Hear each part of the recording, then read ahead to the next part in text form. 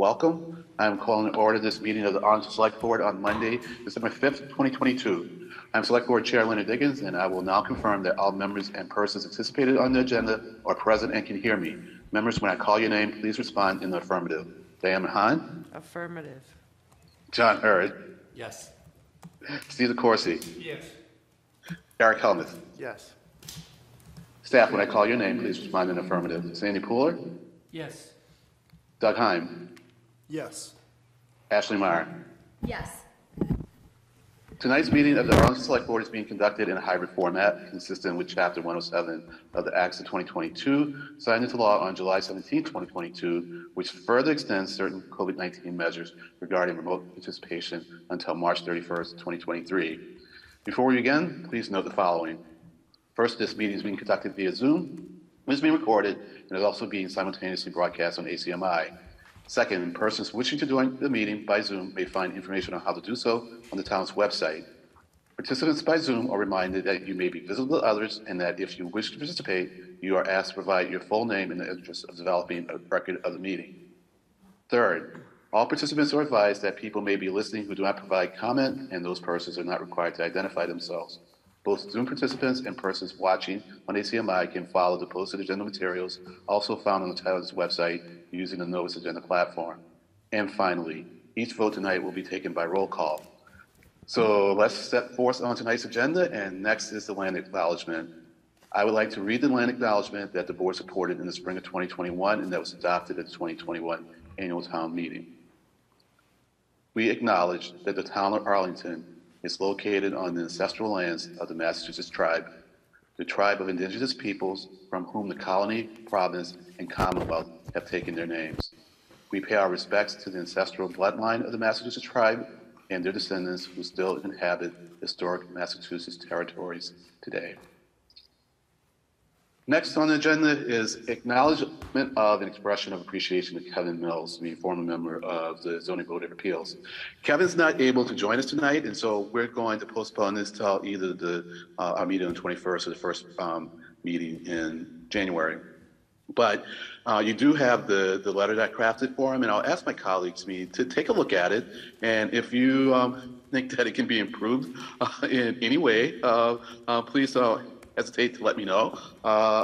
This is something that I'm just kind of, it's something I've been wanting to do. I mean, we did it for the chair of TAC when he retired from the Transportation Advisory Committee, and it's something that I would like to do more of, to the extent possible. Certainly, I think if you read the letter, it's very insightful, about Kevin, and his relationship with his colleagues. And so I think often in expression of appreciation, we benefit from it probably as much, if not more, than the person to whom we're trying to express appreciation. So once again, if you see anything any way that you improve it, wordsmithing, overall content, whatever, I welcome your input. And so next, we'll move on to the review and to approve bond issue, to review and approve a bond issue, bond anticipation notes, and related matters.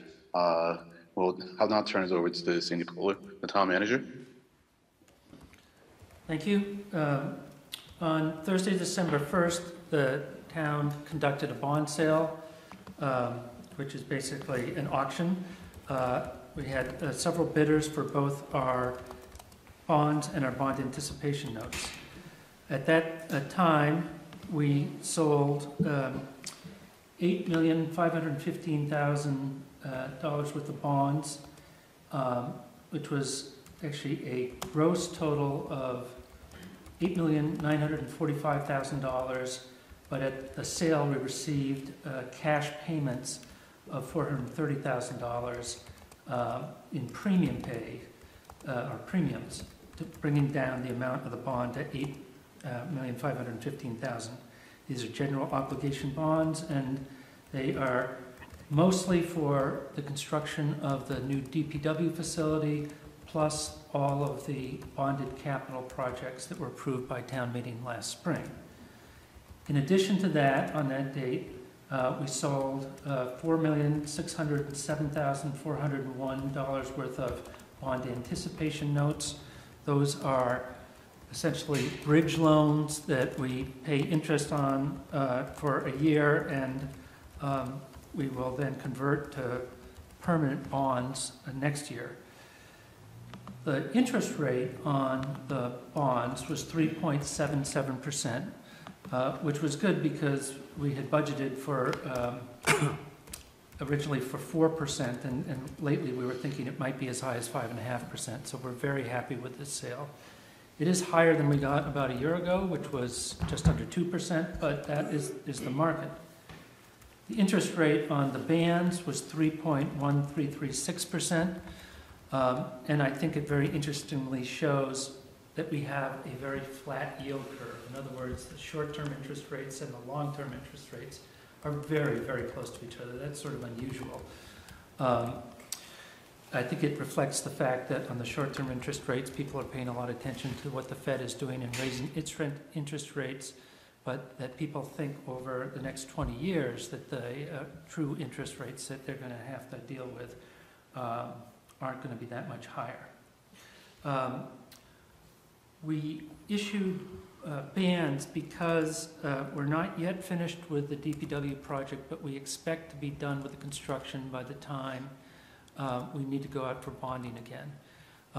And so what we do in that last phase of almost any project is, instead of selling the full amount of bonds, which might mean that we borrowed too much if the project comes in under budget, we sell a band, and then once we know the final project cost, we then only sell the bond for the remainder of the project.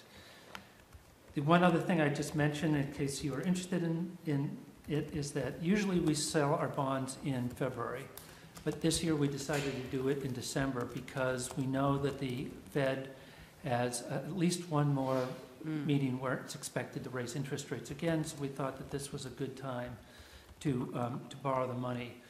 Overall, I think we've had very good success with selling our bonds, both for all of our projects.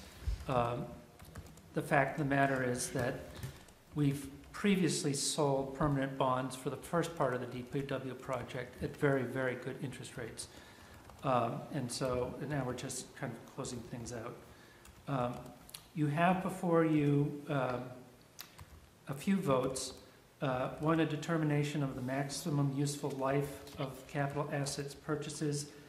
It's something that the board needs to vote to declare how long the useful life of various pieces of equipment are. That is laid out in the draft vote for you. The other thing then is B, actually approving the award of sale. We conducted the sale, so there is first the award of sale of the bond, and then the award of sale of the band. And then once that is voted, we will have to circulate to you, which we do not have tonight, the documents that you'll have to sign to affirm all that. With that, ladies and gentlemen, I'd be happy to answer any questions. And you can just raise your hands. I can see clearly enough, so we don't have to go down the line unless you just want to. So, Ms. Mahan? Thank you, Mr. Chair. This borrowing, I know it's for DPW, but I have a memory, does it cover other projects? Yes, there were a number of projects that were voted in the capital plan at town meeting last spring. Buying trucks and, in fact, it lists some of them here. A street sweeper, a couple of smaller fire replacement vehicles, a cemetery backhoe, a fire alarm system, and a forklift. So basically anything in the capital plan that's worth $100,000 or more, we tend to bond for. So this borrowing covers the initial DPW, what we need right now, town meeting votes, the second borrowing. This borrowing covers everything. The second borrowing will just be for the DPW. Yeah, the band. Unless something else comes up. I'm just. No, that you have it exactly right. Okay. We're basically putting a pile of cash together, some from a bond and some from a band. Those two together should get us to the end of the DPW project. If it comes in exactly on budget, then we'll sell a bond at that point for the exact amount of the ban we just sold and pay that out over time. Mm-hmm. If it comes in under budget, we'll sell a smaller bond and pay that over time. So we just have to see what the final cost is going to be, and we should know that by next fall. Okay, I'd like to move favorable action for the sale of the bond and bond anticipation notes closing on December 15, 2022, as well as the determination and approval of the maximum life of department equipment as contained here in the memo and recommended vote. Is that good? That's Okay. very good. Thank you very much. Thank you. So, excuse me, I just wanted to check with Attorney Heim. So we can do all these votes at once, or I was getting the impression we had to do separate votes? No, thank you, Mr. Chairman. You can do these all at once. The treasurer has recommended basically a form vote. While it says further voted, essentially each one of those further voted items is a further detail or qualification on the entirety. So you can take one vote as proposed by the treasurer and given in your reference materials for the public to follow along. Great, thank you. Thank you very much. Second. Thank you, Mr. Hurd. Any other questions, comments? Okay, well, let's just hope that flat yield curve doesn't invert, because that'll indicate a recession, and that's not good for anybody. So on a motion to approve the sale of the bonds, and the bans, and the assessment of the lifetime of the equipment, in capital purchases, by Ms. Mahan, and a second by Mr. Hurd. Mr. Heim. Mr. Hurd? Yes. Mr. DeCoursey? Yes. Mr. Hellman? Yes. Mrs. Mahan? Yes. Mr. Diggins? Yes. It's unanimous vote. Great.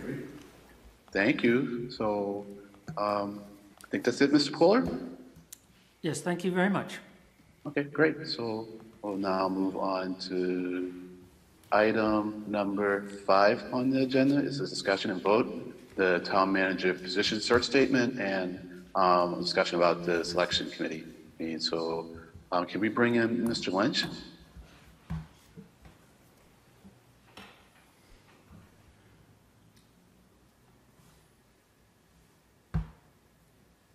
It doesn't look like his name is listed under the attendees. If someone wants to raise their hand, that may be with Mr. Lynch.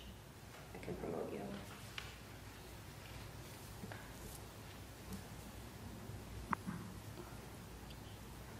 See if I see anyone else. I see Sharon Flaherty. I know I received an email from her. So maybe Sharon's filling in, and Sharon certainly is part of community paradigm. So let's bring in Sharon, please.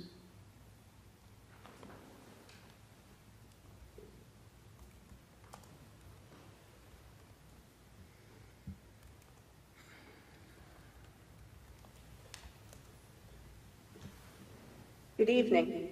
Hi, Ms. Flaherty. Thank you for joining us. And Absolutely. Mr. Lynch is juggling a couple of meetings, so he's going to be here as soon as he can.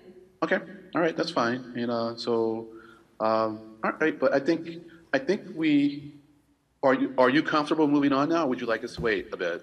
Absolutely. We can certainly go through the position statement if you'd like. Okay, great. Please, let's do that.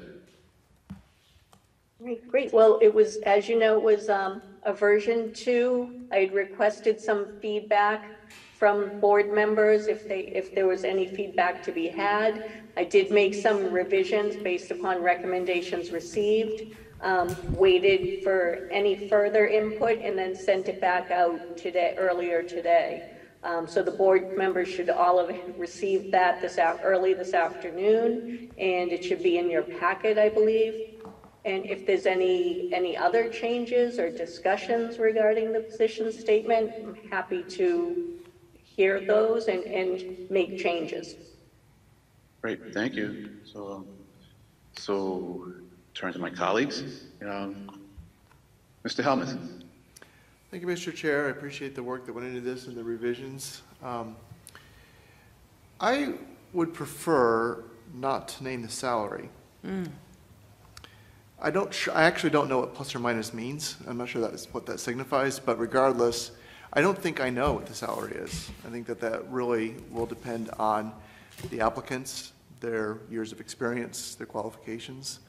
It's not a secret what our past 2 town managers or any of them have made, but my concern would be that would be misleading. You know, I'm a strong proponent of paying our employees what they're worth, because I think you get what you pay for, and the market is the market. But I don't know what the market is. You know, I think we're going to find out when we go through the applicants and have those discussions. So that would be my main substantive feedback on this.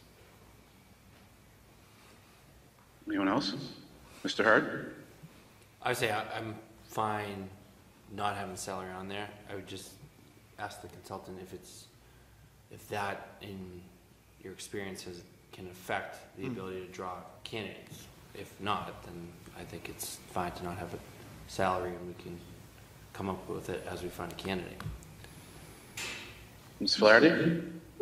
We have always listed, pretty much always have listed a salary. I can tell you that will be the first question, and people will not apply without having reached out to hear what the salary, the ballpark will be for the salary. Understanding that a plus or minus means it depends on qualifications, experience. It could be less if you have less experience. It could be more if you're a stellar candidate that the town really wants to pull in. So there are some advertisements that we would need to list a salary in order to place the ad. There's a couple of those that we usually use. Okay, thank you, Ms. Flaherty. And I think Mr. Lynch has joined us. Yes, good evening, everyone. And I was just brought in as a panelist, but I was able to listen to a few of the comments before that. And I just caught a little bit of what Sharon was saying there. Many of the places that this position will be posted, Sharon may have already said this, many of the places where this will be posted actually require us to place some type of salary range in there. Obviously, you know, if we advertise in a place or post a position in a place that we don't have to do that, you know, I guess we wouldn't have to, but it is a question. It does sort of drive it gets people's attention to have some sense of what the salary is. The plus or minus is a pretty standard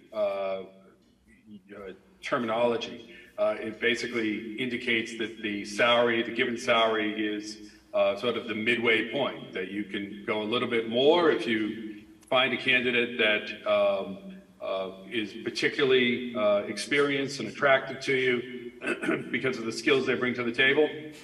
Or you can pay a little bit less if they may not have everything that you're looking for and may not have quite as much experience. So it provides some sort of range for people, and it's some communities opt to put a definitive, you know, first step, top step, and let the negotiations fall into that category.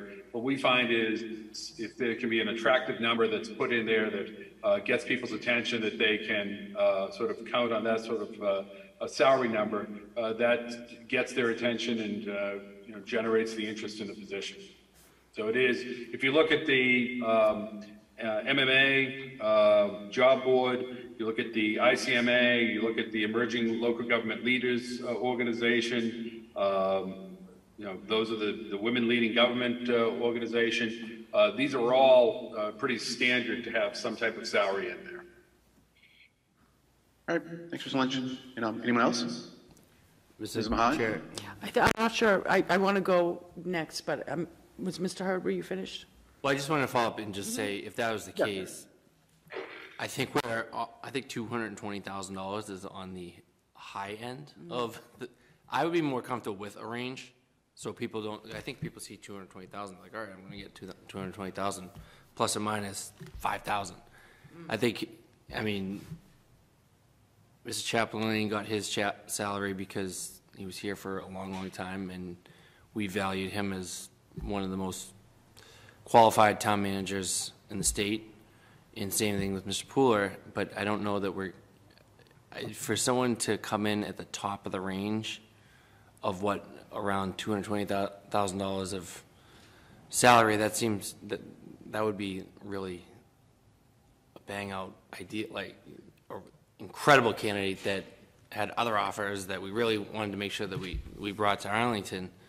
So I think it's a little misleading, because I think when we had spoken in other negotiations, I think our starting point hasn't been $220,000. So I think that's high, even for a mid-range. I think that's the top of the range. So, I mean, I would almost suggest putting something from, just to throw out numbers, like $170,000 to $220,000 range. If Mr. Chair, if I may. Yes, please. I think, and I'm happy to share information with the board on the going rates. I literally just got off another Zoom call with the town of Sudbury, which is going to be paying $215,000 for their town manager. I have all the salary information, or I should say all the salary information. I have quite a bit of new salary information as of just this past November for a number of communities in the same area as Arlington, and everything is north of 200.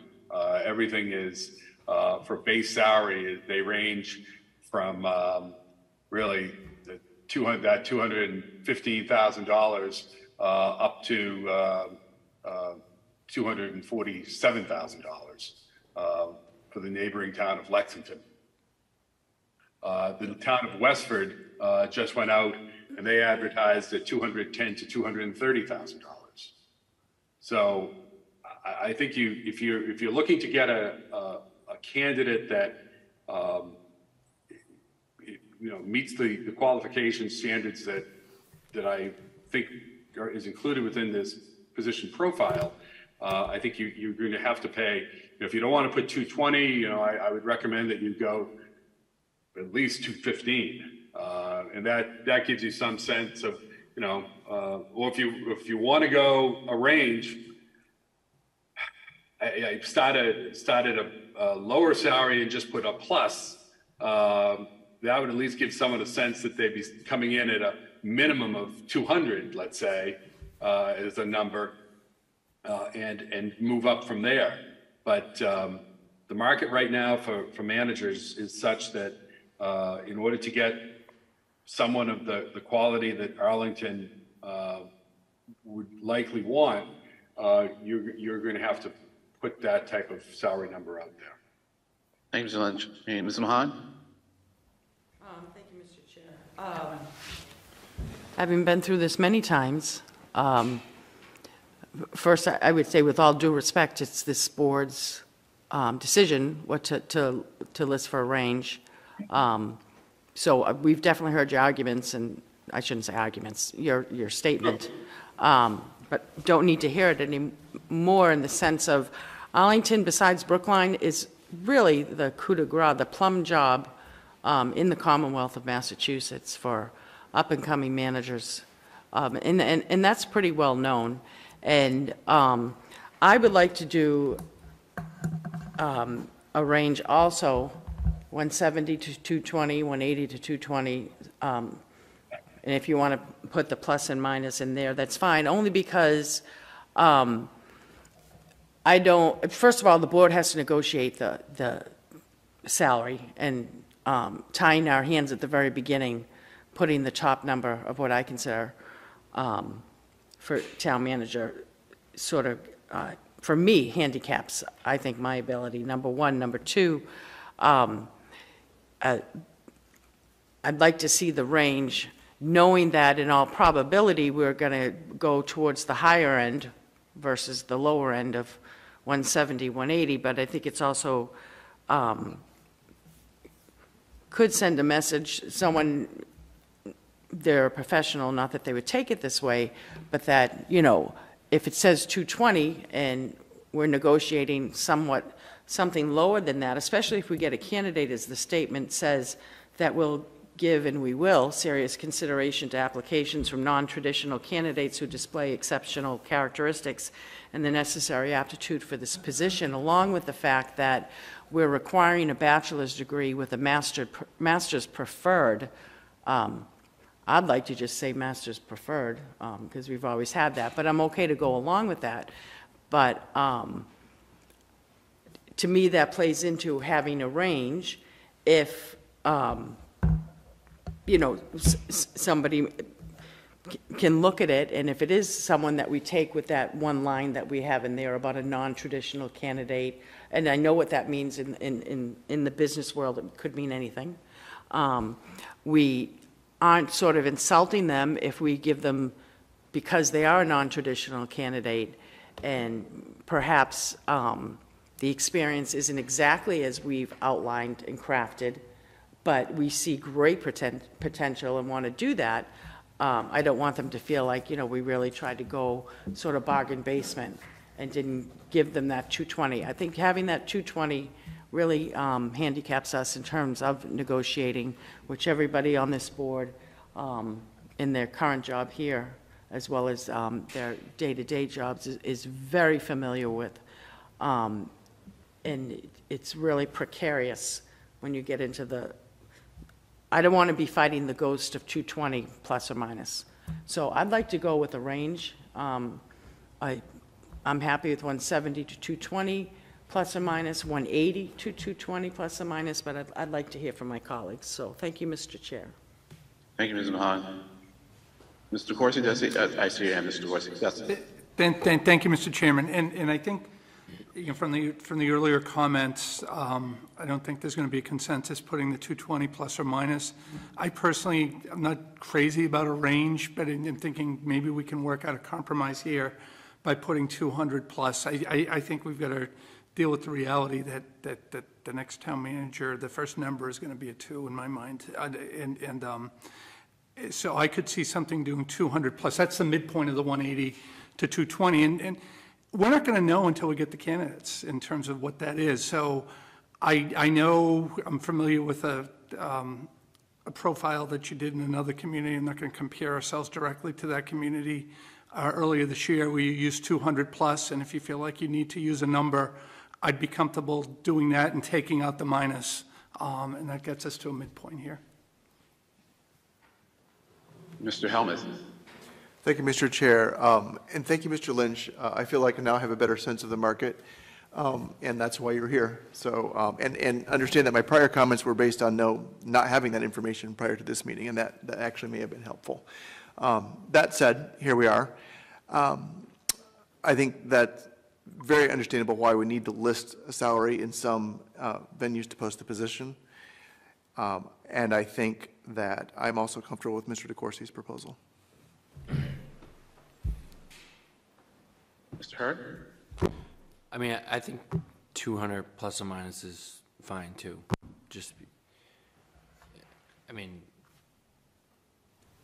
It makes it, it could be $50. That's under 200,000. So I guess the range handicaps us a little more as I talk it through, but I'm much more comfortable with 200 than 220 plus or minus, because as far as I'm concerned, 220 is just about the max, because we all know there's other benefits that come along on top of what your salary is. So I think 220 would be the max that I'd want to see a new salary regardless of the candidate. So 200 plus or minus is fine for me. Okay, thank you, Mr. Hurd. Ms. Mahan? And I'm certainly in agreement with that. And my last question, I promise. The application deadline of January 13th, I'm just curious, and it's not a big deal, but it has a 3 p.m. cutoff time. Is that because of our consultants prefer that? Only because we go till 4. And it's no biggie either way. I'm just wondering if that, it can say 3, I don't care, but to me, for some reason, I thought that would say 4 p.m. Is that a big deal to switch that? Not a big deal at all. We used to go to 5, I think, but we we switched it to 3, and it really doesn't, I'll tell you right now, it's really not going to matter, because at 2:59, the resumes will be coming in, and some will come in at 3:02. It's just people somehow wait till the last minute, so we try to get a little bit earlier, but 4 o'clock is fine. No, that's fine. And if you wanted to hang around, not that you have to, when we discuss opening the warrant and closing it, it used to only be a week. It's supposed to be 4 weeks. We give 8 weeks. Yeah. And it's the same 4 people, and it's not the same 4 people, but it's the same 4 placeholders that still, no matter what, it could be 16 weeks. And that's Yep. okay. That's the way it is. So if that's okay with my colleagues, I just, for some reason, the 4 is all right. Okay.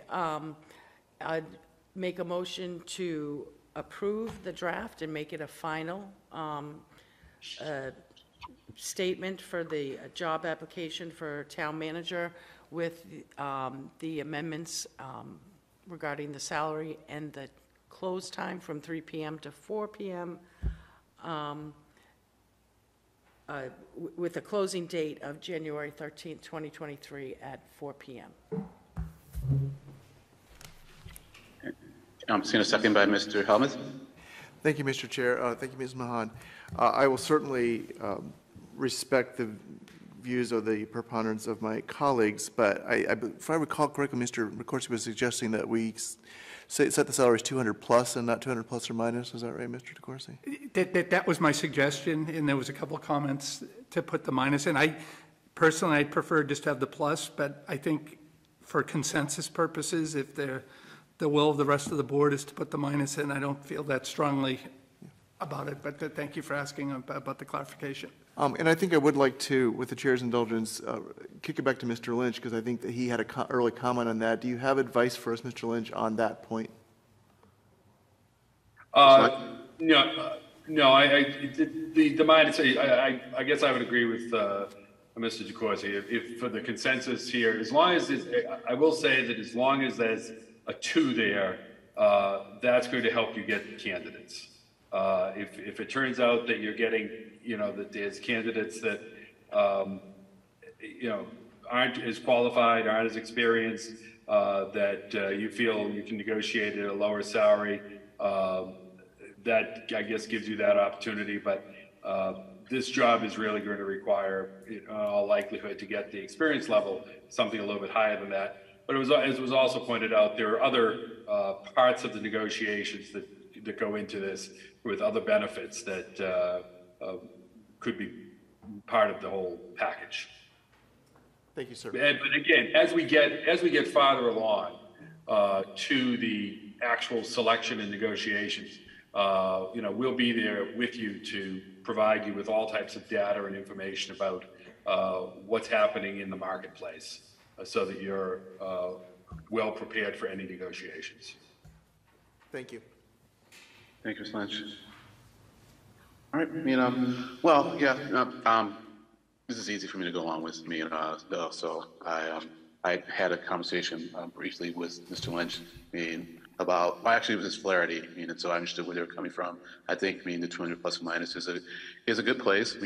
Actually, Ms. Mahan, I thought here she was going to be with the fact that it was a Friday the 13th, and so the fact that they were going 3 o'clock to me meant that they were the ones receiving the applications, because as you very well know, we close at noon on Fridays. So on a motion by Ms. Mahan to accept, turn this draft into a final version with the stated amendments, and a second by Mr. Helmuth, Mr. Heim. Mr. Hurd. Yes. Mr. DeCoursey. Yes. Mr. Helmuth. Yes. Mrs. Mahan. Yes. Mr. Diggins. Yes. It's a unanimous vote. Thank you. So the second part of this discussion, is the creation of the selection committee. And so as we have a variety of formats that we can choose. The consultants have recommended that we keep the size of the committee to 7 to 9. And I think that's a good number. And it's really a matter of how we get there. And so we can have, we could choose the 7 members however we want. My preference at this point would be for us to choose a member from the school committee, a member from town, and then the five of us, could choose members of the committee. But if you choose yourself, then you can't choose anyone else. And so I know. I'm not sure if Mr. DeCourcy's position has changed, about him wanting to be on the committee. I certainly want to be on it. And I should say this is the screening committee. I call it selection committee. I should have said screening committee, and I'm sorry for that typo or that misstatement in the agenda. I would love it if he were part of it, but I almost feel that by saying that I've already put too much pressure on you, but I've enjoyed working with you in this capacity so far already, and I really would value your input on it, But then there are other ways we can put together the screening committee, and if folks have suggestions for that, I welcome them. It'd be good if we could come to a conclusion tonight, but I think we could put it off until the 21st. But we really want to have this committee, I think, up by the 13th, so that a week or so after we have those applications, they can get to work. So that's what I'll say for now. I will ask Mr. Lynch or Ms. Flaherty if they have anything else to say before I turn it over to the colleagues. No, I think that I'll jump in, Sharon. I think that the number of 7 is a good one. The purpose of this screening committee and I think the differentiation between screening and selection is significant. The purpose of this committee will be to simply take the applications, working with us, screen them down to a reasonable number that could be interviewed for the purposes of then screening it down further to the finalists that we brought to the board. The purpose for these screening committees is that in Massachusetts, the open meeting law does not allow the select board to conduct these preliminary interviews in executive session. And candidates are only going to apply if they have some level of confidence that their application will be kept confidential until they're selected as a finalist, not just a candidate. So that's why screening committees exist primarily, and they, you can have a member or so on the screening committee, but you can't have the entire board serving on the screening committee or a majority of the board serving on the screening committee, and the board can't dominate the screening committee. This is supposed to be separate to provide assistance to the board in getting the candidate numbers down. Okay, thank you, Mr. Lynch. So now open up to my colleagues. Mr. Hurt. So I just want to make sure I understand. So we're going to ask the school committee to designate one of their members, have someone that who's going to decide from the town, us as a board? That's a good question. I mean, I recommend Jill Harvey should do it, but I think we'll have to have a discussion about that. Then you and Steve, and then yes. The remaining 3 of us pick anybody? Yes. Ooh, interesting. Ms. Mahan? I didn't mean to flash peace at you, but peace anyways. No, that's fine. Peace be with you. Thank you. I'm fine with that. I want to see what the rest of my colleagues do. I just want to, for history's sake, and I don't have any strong feelings, and either way, it may be something that previous boards did that it was sort of the state of the times, and it's not necessarily a tool that we need right now, but in the previous town managers searches from Mr. Marquis, Mr. Farrington, and then Mr. Sullivan to Mr. Chapdelaine, it got carried over, and that was, and again, I don't have any strong feelings. I actually kind of spoke against it way, way, way back when the first time, but was that there was an understanding, since the town manager position is under the direct purview and oversight of the select board, sort of tantamount, top three responsibilities as a select person. Some would say that there was always an understanding and agreement by the board, and I'd be interested in what my colleagues have to say, and I'm okay either way.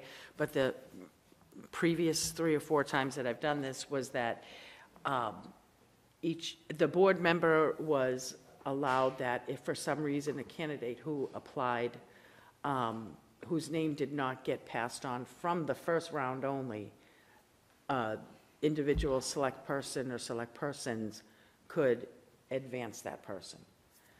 And that's been done in the previous, how many have I done? Have I done 3 or 4? I can't even think. 4? That was carried, that was done in the first, and it was carried over, and it's just been carried over, I think, just because of, it's always been there before. So I don't have any strong feelings either way, but I'd like to maybe clarify if you want to continue, if my colleagues want to continue with that. If you don't, that's fine too. Well, I should note that the last one, we only had 1 candidate apply, so there was no screening committee. And Don Marquis was, that was a long time ago. That was before Diane was born. 1967, I think.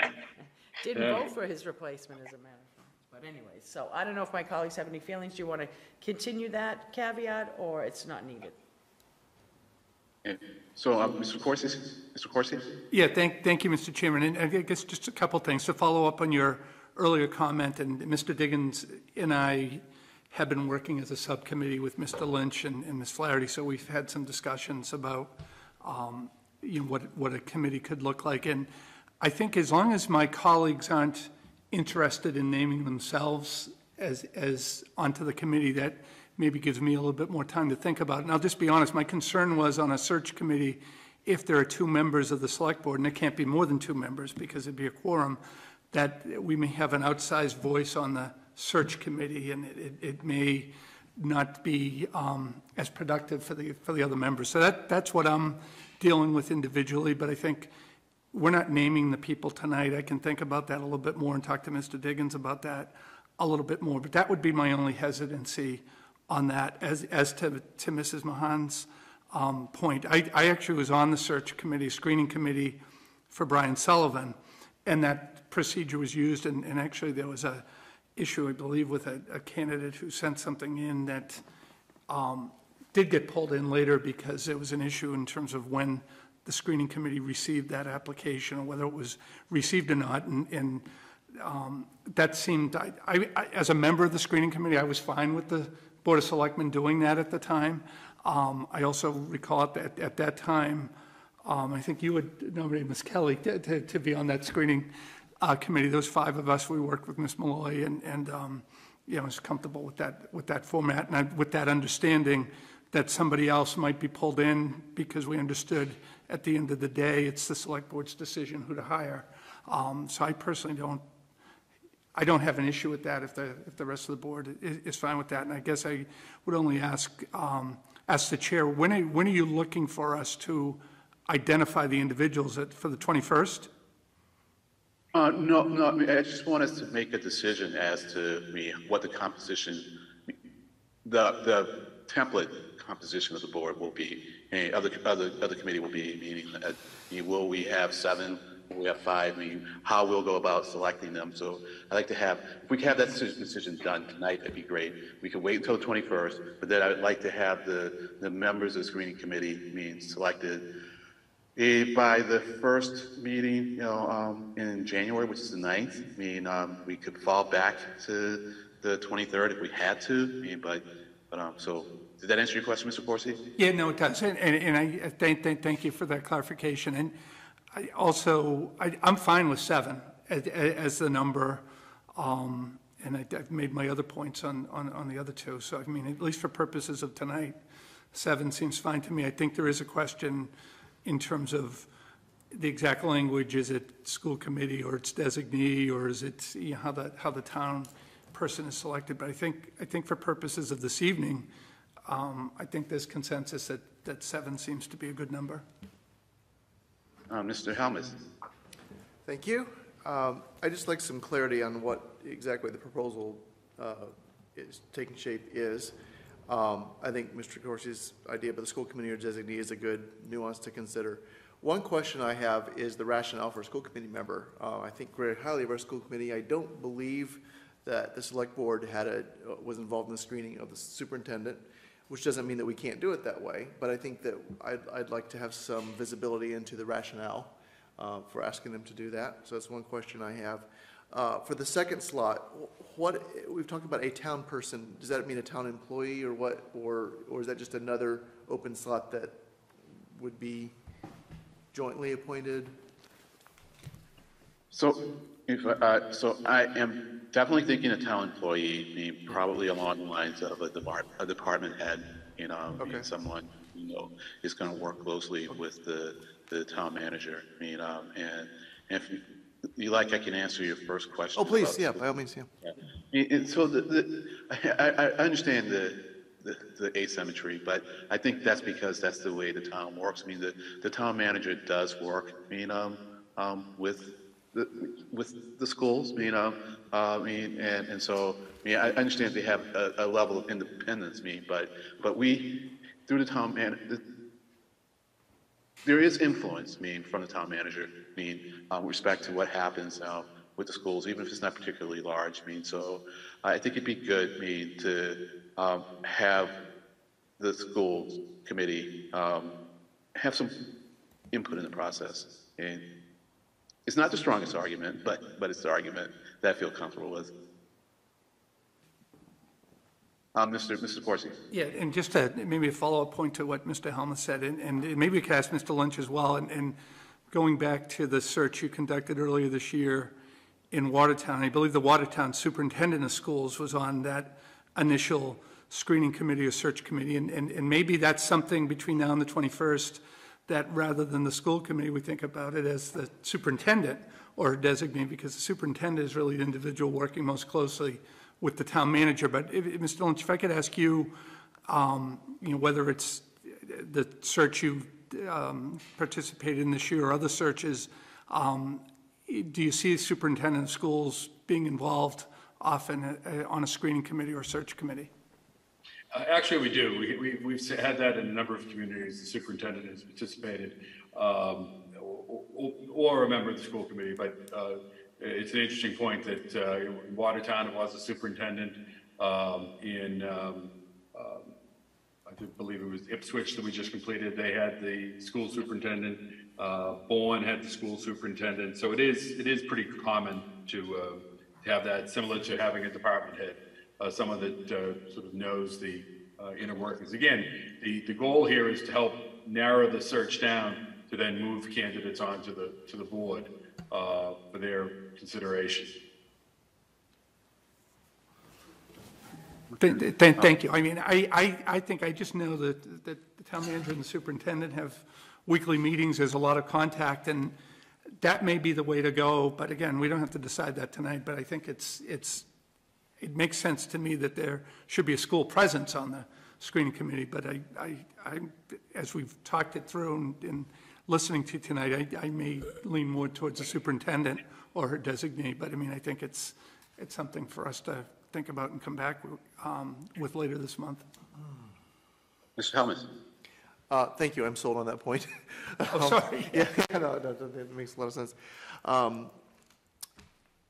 And I might have been incorrect, actually, in my earlier assertion that now that I think about it, it's possible that there was a select board member involved in the school search. So that's subject to correction in future. And then finally, my question is, do we need to decide, or it sounds like we do, if we will provide for any of ourselves to be on this or not through self-naming or through another process? I know that I think Mr. Diggins expressed a view on that, and I'd be curious if my other colleagues who are more experienced than I have a view on the wisdom of that or not.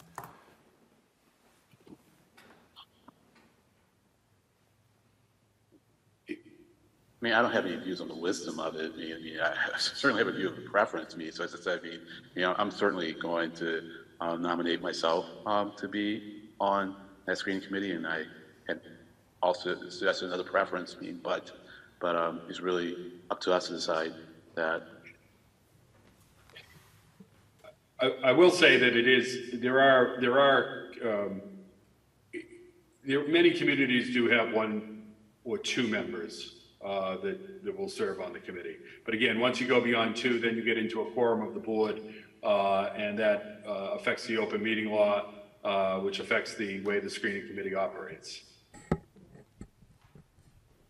Well, since there's silence, I mean, I'll add a couple other things. I mean, I understand Mr. Corsi's concern about having to be indicating a lot of weight of the select board on it, but I think that's also reflective, I mean, of the fact that it really is the select board's decisions. So I don't have a problem with us having, a high weight on the board, and even along with that, I'm fine with allowing the select board or a select board member to ask that someone else that the screening committee did not select and to be moved on to the next stage of the process, because once again, it is a select board decision, and I think we five need to be as comfortable as possible with the candidates that we take on to the next step, because those will be the ones from whom we choose. I see you, Mr. Hurd. No, I was just going to say, Attorney Heim had his hand up.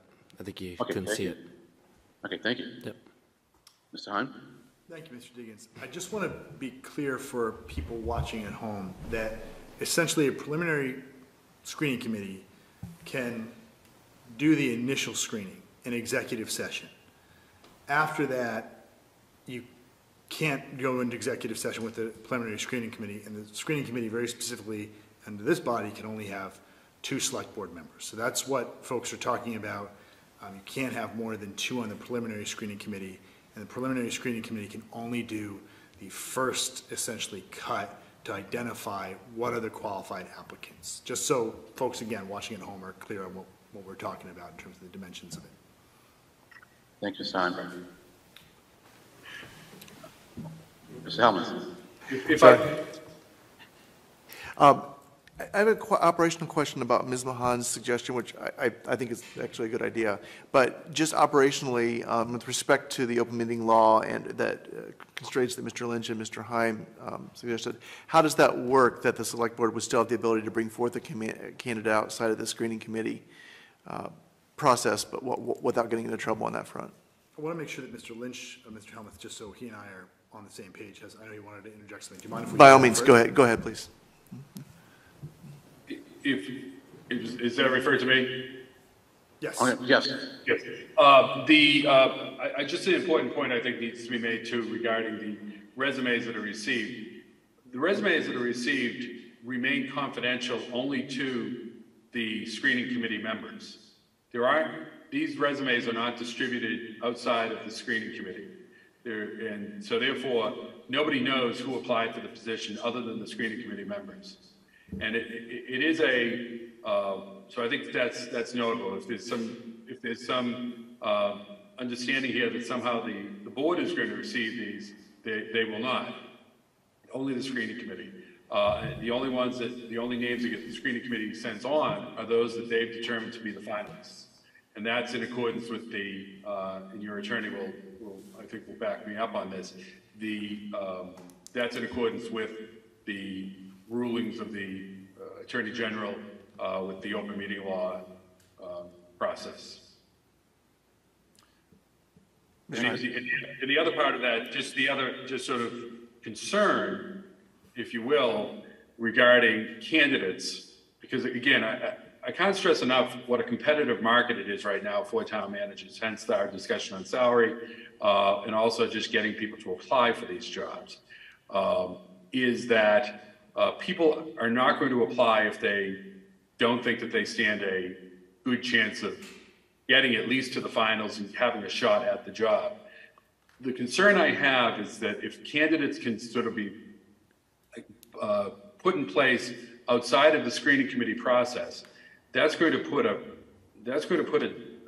freeze on candidates that are going to be applying for this job. All right. Mr. Diggins, may I? Thank you, Mr. Lynch. So I heard Mr. Hahn. Yes, thank you. Thank you, Mr. Diggins. So again, just to recap, the select board doesn't have to use a preliminary screening committee if it doesn't want to. But if it wants to have somebody go into executive session for the purposes of both maintaining the confidentiality of potential candidates and also giving the preliminary screening committee a little latitude to talk in an executive session about what they deem to be sort of a qualification under the parameters that you provided, you would have to convene a preliminary screening committee for the initial screening process. And I'll just, again, to be crystal clear, read the law for everyone. It's the purpose of executive session and a preliminary screening committee is to consider or interview applicants for employment or appointment by a preliminary screening committee if the chair declares that an open meeting will have a detrimental effect in obtaining qualified applicants. Provided, however, that this clause shall not apply to any meeting, including meetings of a preliminary screening committee, to consider and interview applicants who have passed a preliminary screening.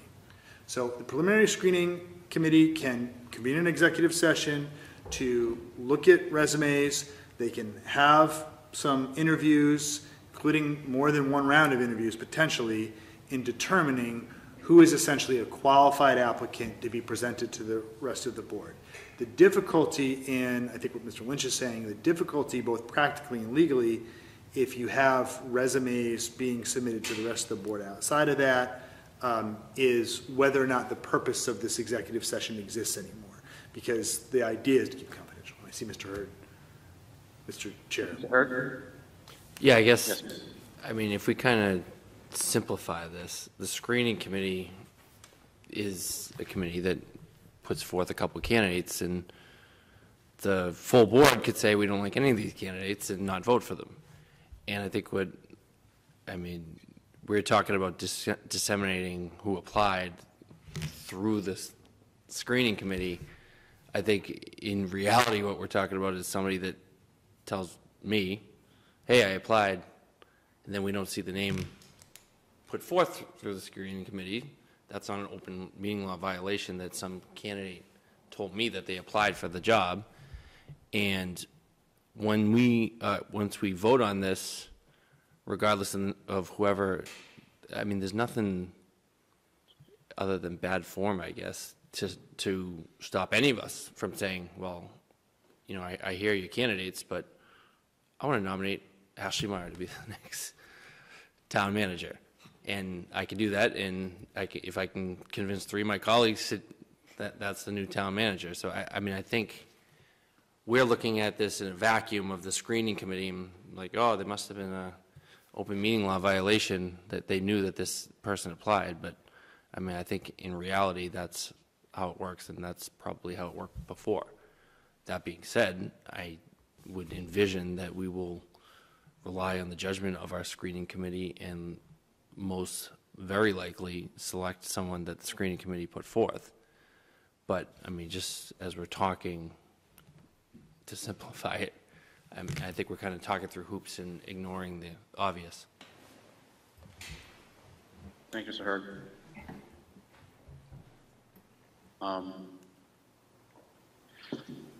Well, I hear everything, you know. Mr. Lynch, you know, if we don't have the option of moving someone that wasn't selected or chosen by the screening committee, well, let me rephrase the question. You said that if we do, it will make it harder to attract candidates. I mean, so I'm assuming if we don't, it makes it easier. But then what Mr. Hurd said is that we still have that option. I mean, even if we don't like formally say it. I mean, so I'm trying to understand that. I mean, if we don't state it, I mean, how is the detriment to the selection process negated?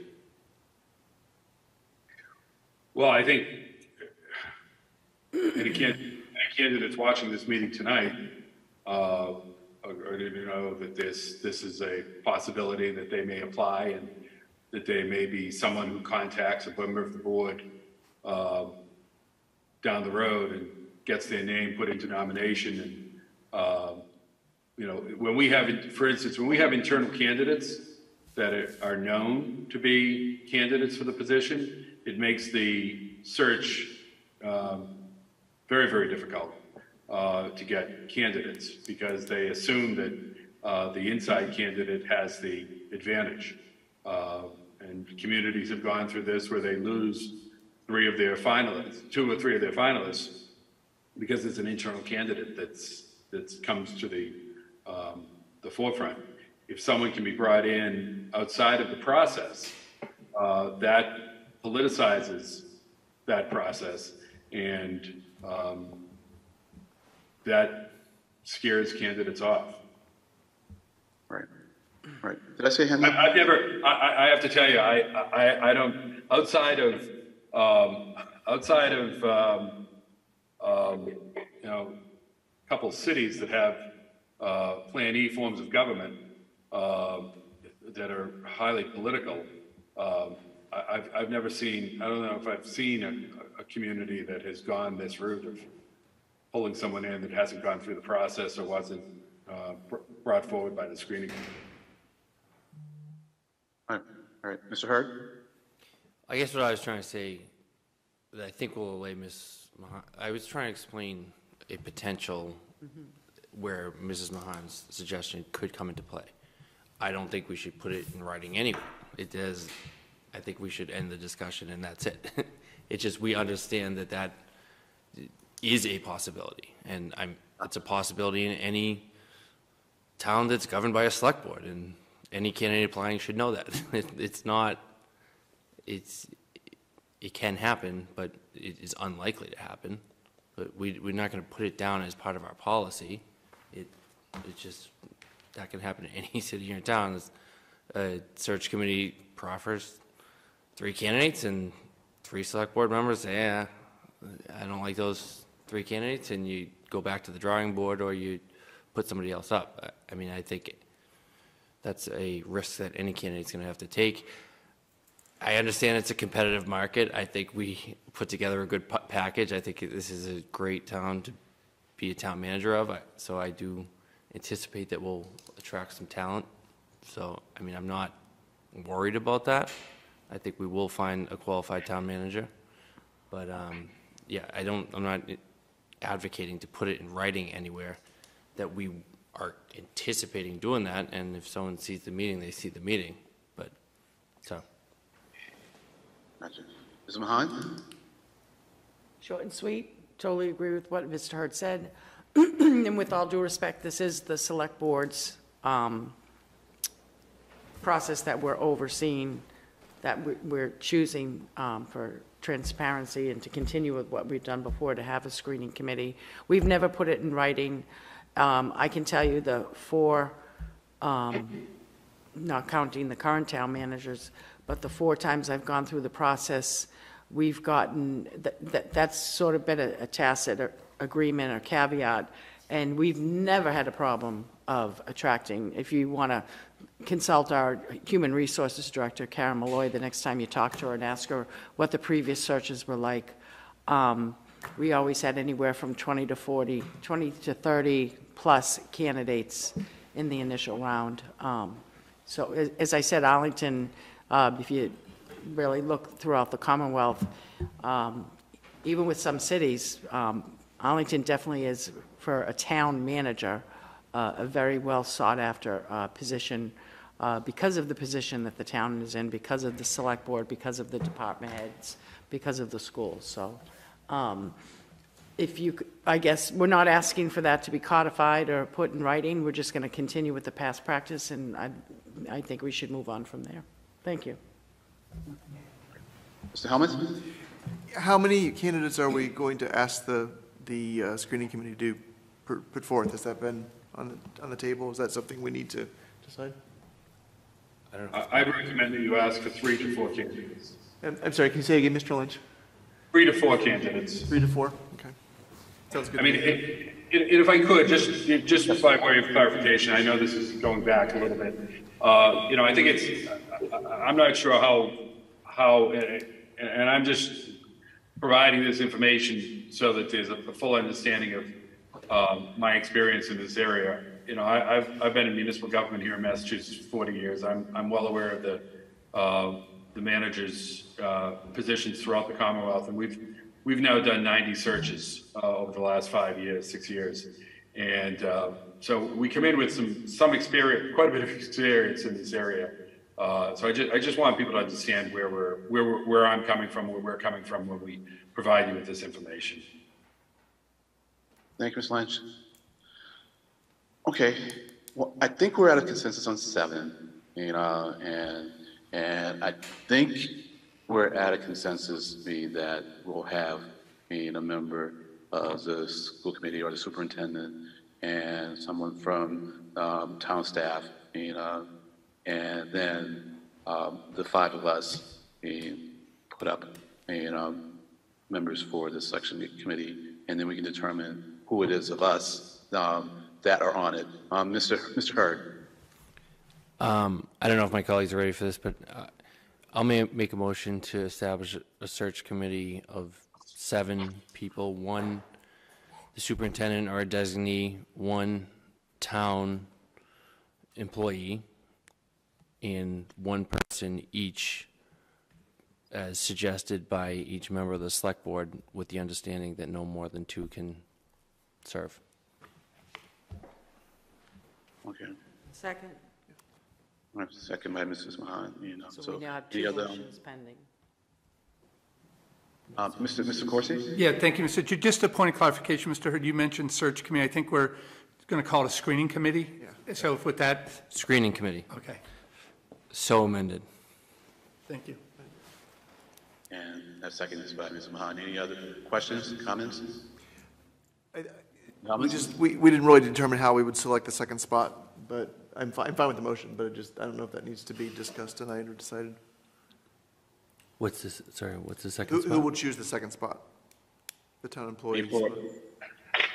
So I think at our next meeting, when we proffer candidates, we'll all come in and say, this is a town employee that we think would do best, and convince each other.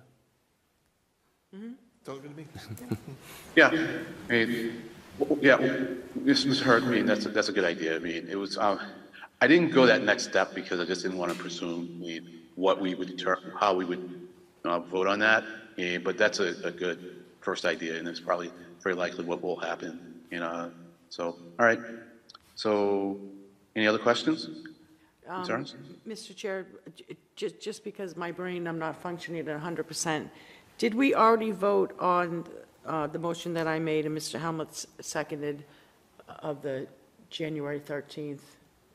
Yes. I don't remember doing that. So if that's the case, do you have it down as chair that on this agenda item 5, we have 2 separate votes?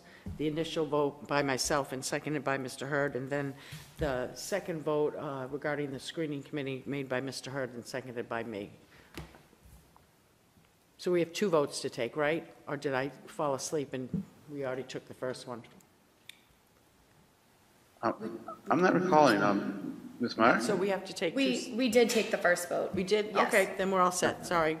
I didn't cross no the line. problem. Thank you. You voted yes. And so then on this second, so right now we have a motion by Mr. Hurd, and you seconded it, Ms. Mahan? Yes, thank you, Mr. Chair. All right. So I think we're ready for the vote. All right, Mr. Heim. Mr. Hurd. Yes. Mr. DeCoursey. Yes. Mr. Helmuth. Yes. Mrs. Mahan. Yes, thank you. Mr. Diggins. Yes. It's a unanimous vote. Great, thank you. So on to the consent agenda. So we have Mr. Lynch and Ms. Flaherty, thank you very much. We appreciate all your work on this.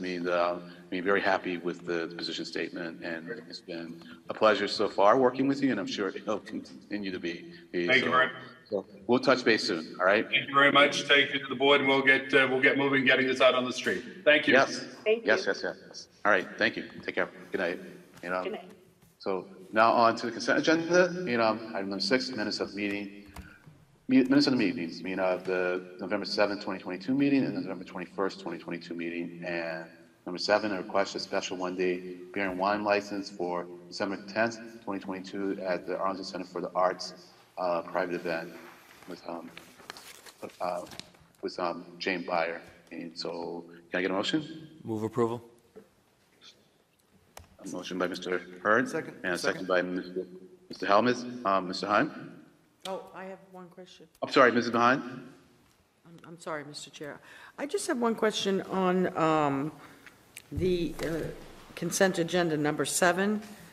Just because I never recall seeing this, but on page 5 of the application, and this is for a gathering of approximately 30 people, I just never seen this before, and I don't know if we can just let it go the way it is, tighten it up a little or whatever, but where it says, how will the excess alcohol beverages be disposed of? Traditionally, in the past, whatever wholesaler or company brings it in, takes it back.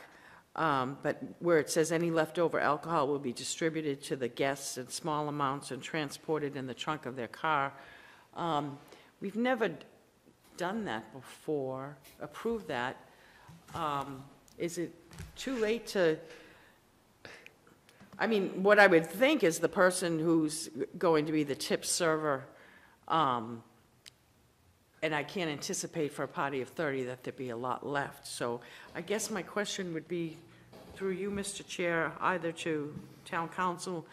I mean, at the very least, I'd like it to say, if we are allowing them to dispense it in small amounts to their guests and to be transported in a trunk, that it says it will be secured or something like that, or, I don't know if town council or anyone can give me any guidance. Am I overthinking this? I was actually just wondering how they are going to enforce that they put it in the trunk of their car. What if they have an SUV? Mr. Heim? Thank you, Mr. Chair. I think the board can place a reasonable condition on it if you want to say that, alcohol shall be secured in a more specific way. I think you could. I think you could also say that, you'll limit it to 2 drinks or 3 or whatever you want. If you want to be more specific, I think you can grant it with, conditions that you're making on it as long as they're reasonable. You can also direct them just to take it with them and not distribute it to guests, if that's what you'd like to do. Yeah, I mean, and hey, looks like a party favor, but I don't know how my colleagues feel about this, but I'd like it to, if we approve this and just say that for any leftover alcohol will be secured by the tips server, Sarah Beyer, who also will not be drinking at the event, and transported by her. Or am I just overthinking this? Should we just let that go? I think it's a good catch on this, so. So can we do that? Yeah. Can I do that, Attorney Heim? Can I just say for how and when leftover alcohol will be secured and transported by Ms. Sarah Beyer? Period. Is that okay? Okay. Okay, with that change. So, thank you. I'm all set. Thank you, Mr. Chair. Sure. And I had noticed that, and for some reason I thought maybe I had seen it, or that I knew that it was a possibility. So my question to you, Ms. Mahan, is the fact that Officer Rateau signed off on it, does that mean that it is legal for that to be done? And we're simply expressing a preference that it not be done? No, we're the entity that gives the approval for alcohol at this town-owned facility, and we take the recommendations. Anyone can correct me on this if I'm stating incorrectly, but the final vote is ours. I'm seeing nodding yeses to my left, but I think Mr. Hurd has his hand up. I mean, I think where Mrs. Mahan's getting at is that we're responsible for how alcohol is distributed. And a bartender has to be tip certified. They have to make sure that somebody's not intoxicated when they give them alcohol. So if you hand somebody alcohol and they walk off, not into the trunk of their car and into, Whittemore Park or something, and consume it, it seems very kind of wishy-washy on our part to say, all right, whatever's left over, just hand it out and have a party in the streets. Not that I'm saying that this is what these applicants are going to do, but I think as a policy, we should say any alcohol left over should be secured and removed by whoever the tip certified bartender is. I'm fine with that, so, alrighty, Sorry to the You were- party goers that won't be walking away with the excess alcohol. New party favor, looking time. Go ahead. Sorry. all right, thank you. Yes, Mr. Hahn? Mr. Diggins, shall I take the roll Yes, call vote? please. Mr. Yes. Hurd? Yes. Mr. DeCoursey? Yes. Mr. Helmuth? Yes. Mrs. Mahan? Also known as the Grinch, yes. Mr. Diggins? Yes. It's unanimous vote. All right, thank you very much. And now on to the next item, appointments. And so an appointment to the Commission for Arts and Culture. We have Nicole Cuff, and I see Nicole is in as a panelist. Hi, Nicole. Hi. Thank you very much for your willingness to be on the Commission for Arts and Culture. You want to tell us a little bit about yourself? Yeah, thanks so much for having me today. So I'm an acoustician, I'm an educator, an artist, and a community volunteer. In terms of my work as an acoustician, I design spaces to make sure that users have excellent speech intelligibility, as well as excellent musical acoustics. I'm the K-12 market leader at my company, which means that I work closely with our marketing department to communicate our branding and K-12 message to clients, and I'm the face of public and independent schoolwork at my firm. In terms of being an educator, I teach acoustics at Roger Williams University in the architecture school, and I've done that for the past 3 years. I'm an artist, and I'm involved in community groups with other artists in the Boston area, and I regularly support other friends' performances and recording media. I have a history of community volunteering with Little Brothers, Friends of the Elderly, Boston Cares, and Wingate. I would love to have the opportunity to serve Arlington and promote the ACMi mission and strengthen my town. I think of beloved small local performance spaces like Johnny D's and Riles and TT the Bears that closed pre-pandemic, and I think about how the ACMi can provide even more performance opportunities for local artists to help make up for these venues closing. We can help strengthen the local community, music community in Arlington. I see more local performance opportunities coming up in areas farther outside the city, like Lowell, Wakefield, Stoughton, and Melrose, and I'd like to be a positive agent for change to bring more performance opportunities to Arlington. Thank you, Ms. Cuff. And so I turn to my colleagues. Mr. Hurd? Yep. I will move approval and just say thank you for your willingness to serve. I feel like we say this often, but not at every meeting. We're always taken aback by the quality of candidates that we have to serve on our local committees and how experienced and spot-on experienced the members of these committees are. So thank you again for stepping up to serve. I see Mr. Hellman and Mr. Corsi. I saw Mr. Corsi first. So, Mr. Corsi?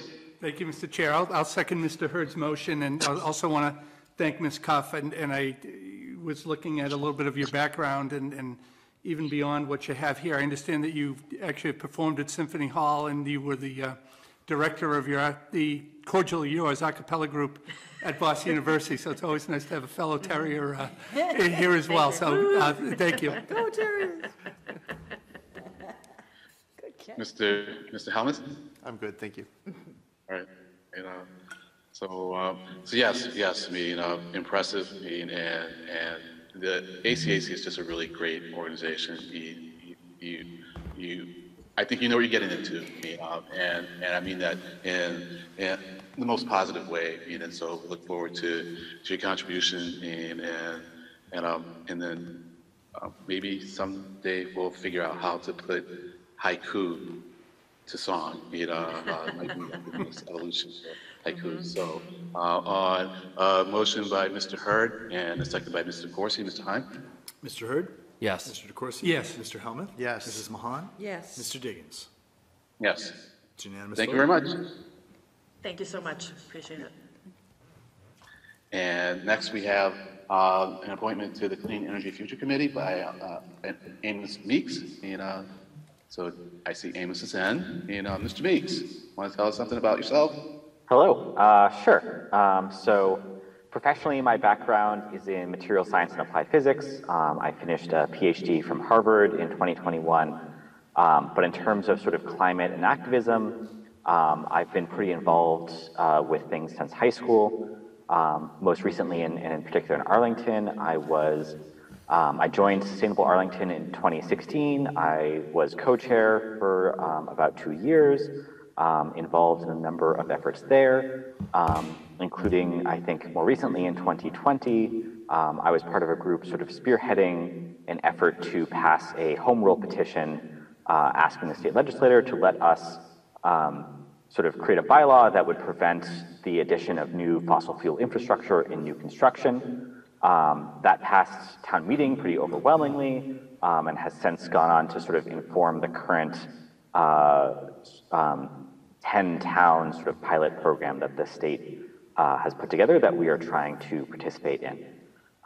So I'm excited to join the CEFC. I've sort of been involved in collaboration with them in my work with Sustainable Arlington.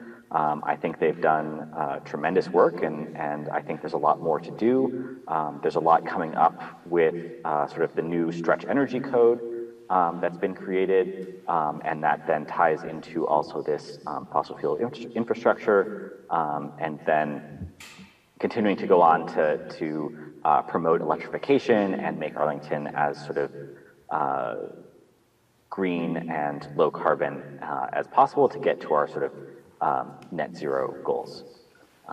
So thank you very much for the consideration, and I'm looking forward to getting to serve. Thank you, Mr. Meeks. Mr. Helmuth. Thank you. I'd like to move approval, and as the select board member who's fortunate to currently represent the board on the CEFC, I know that you will find it to be just an absolutely terrific group led by our very capable town staff member and volunteers who have a tremendous wealth of knowledge. Looking at your resume, Dr. Meeks, I think that you are about to add to that considerably, and we are very fortunate for you to step up. Thank you. Thank you. And I'm looking for a second. Second. Second by Mr. Corsi. Any comments, questions? All right. Well, Dr. Meeks, it's the first time I've seen an entry for Aresia on someone's resume. So it's been a long time since I've been to one of those. Back in maybe like the early '90s. Good to see. They're, I guess, still going at least until 2017. So I expect nothing but the best from you. Because you're a town meeting member from Precinct 3. Precinct 3 delivers, and I expect you to keep delivering. So thank you very much. And so on motion by Mr. Helmuth and a second by Mr. Corsi. Mr. Hunt. Mr. Hurd. Yes. Mr. Corsi. Yes. Mr. Helmuth. Yes. Mrs. Mahan. Yes. Mr. Diggins. Yes. It's unanimous vote. Thank you. Thank you very much. Have a great day. So we now move to open forum. Except in unusual circumstances, any matter presented for consideration of the board shall neither be acted upon nor a decision made the night of the presentation in accordance with the policy under which the open forum was established. It should be noted that there is a 3-minute time limit to a presentation to present a concern or a request. And so, do we have anyone queued up for open forum? There's one hand raised at this time. I'm going to promote them now. Great, thank you.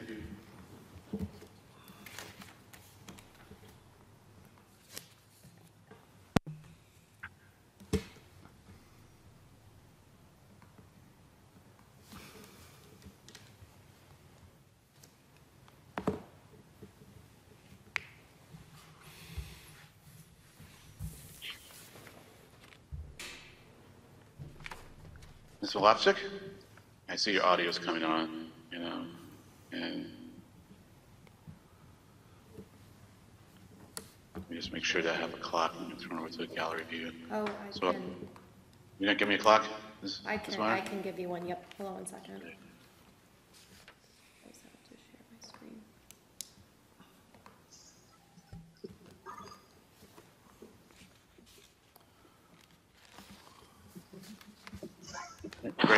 All right, Ms. Malofchik.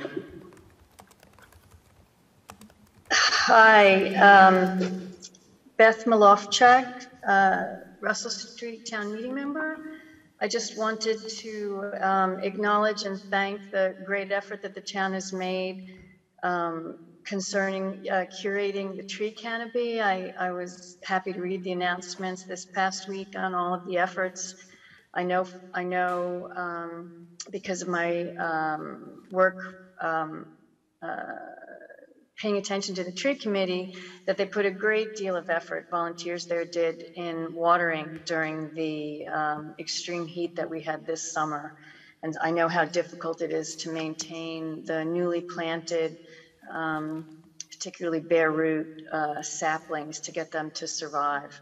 So I just want to thank everyone on the tree committee and DPW and on your committee who support the efforts of these committees in curating and protecting and increasing our tree canopy. It's very much appreciated.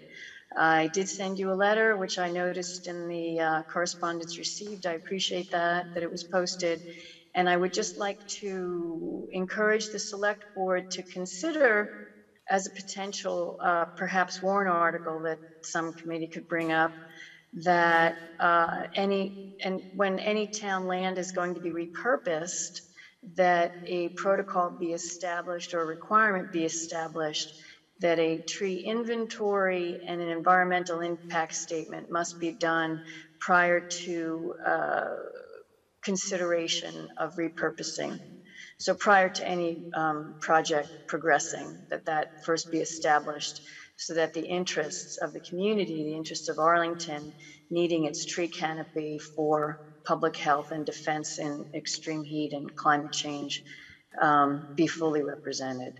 So, Mr. Chairman, thank you for this opportunity to speak during open forum. It's been a long evening. You have a lot of work. And I'll end there, and thank you very much. Thank you, Ms. Malofchik. Have a good night. Anyone else, Ms. Meyer? No, that was it at this time. Okay, great, thank you. So moving on to item number 10, election review 2022 and election preview of 2023. Ms. Brazell.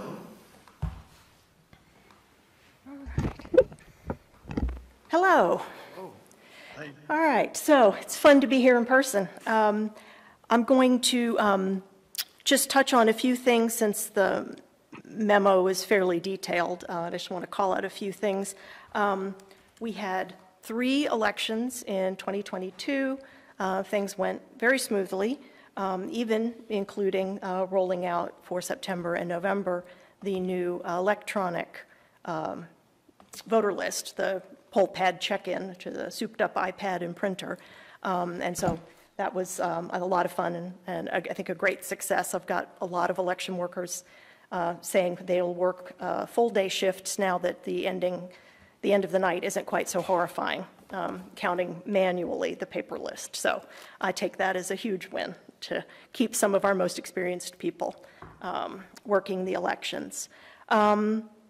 So, you know, each election has its story and if you look at the numbers presented in the memo, the town election did have, lower turnout than we like to see. It was not helped by the state not authorizing vote by mail, so it was only absentee, which is a very restrictive restriction. So that certainly didn't help our numbers. In September, of just the confusion, I think all of the September primaries suffer from the fact that when you get the postcard from the state in July, it's very difficult for you to visualize that you're going to be on vacation the last 2 weeks of August, which is when I'm going to be mailing you your ballot. So that creates a lot of confusion, and so it's difficult for voters to navigate. I'm hoping we all get into a vote by mail rhythm over the next few elections, and that improves. And then, November had higher turnout than I think the secretary was predicting. Things went very smoothly in Arlington. And I was also really excited to see how well vote by mail worked, high participation, and a high return rate. We do track how many ballots we mail, but we also track how many we get back that we mailed. And getting back, most of the ballots that we mailed was great. Only 12% were not returned, and that's a really great statistic. It was 30% in September, and that's, feels a little more wasteful. So I was very excited. And then the last thing is, if you look at the chart, the right-hand side, the percentages sort of for each election add up to 100, and what you see is that it's about a 50-50 split in person and by mail, and we'll be keeping an eye on that. But that's sort of an interesting statistic, and it shows that people really do like voting by mail, and it's a great alternative to be able to offer. So looking ahead to 2023, there are several things that I'll be coming back in January and February to ask the Select Board to vote on. Tonight, I would like to just confirm the date of the town election in April. I know the default date in the bylaw is always the first Saturday. The board has the right to change that.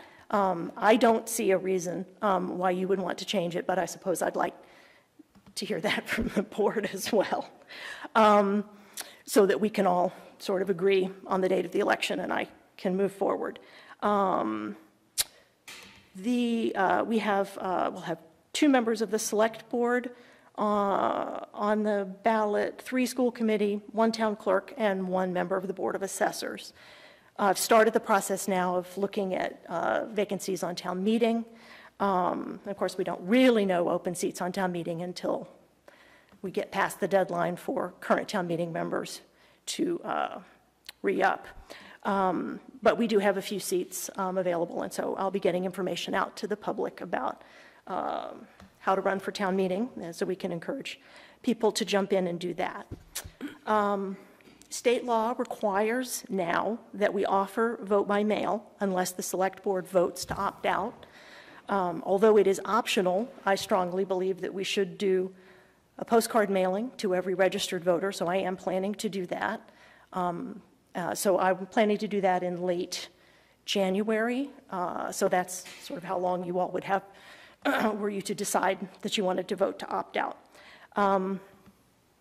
State law allows us to opt in to early voting in person for local elections now, and I am planning to offer that, at least on a limited scale. You may remember that the Election Modernization Committee recommended to town meeting, which approved it, a plan to do 3 days of early voting prior to a local election or town elections.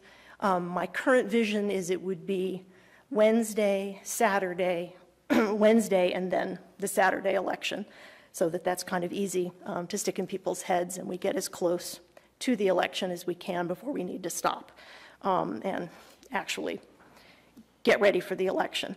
And I think it's important, and the reason for doing the postcard mailing and offering in-person early voting is so that, as much as possible, all elections are conducted exactly the same way. The dates and deadlines will vary based on which election it is, but I want voters to sort of get that rhythm and that understanding about how they best can exercise their choices and their options for how to vote. And then the final vote I'll ask you to take will be to specifically authorize the dates for early voting and the police details. Those are all things that you'll have to do. So that's, sort of my presentation. I'm happy to answer any questions that you have about elections. Mr. Hurd? Sorry if I was confused. Are you looking for any of these motions tonight? Nope. I mean, I'd be happy to move that we set the date for our annual town election, April 1st, 2023. Sure. I think we do have that as a placeholder on the agenda, so you have a place to discuss it. Yep. I won't leave until we finish that agenda item. Well, I retract my motion.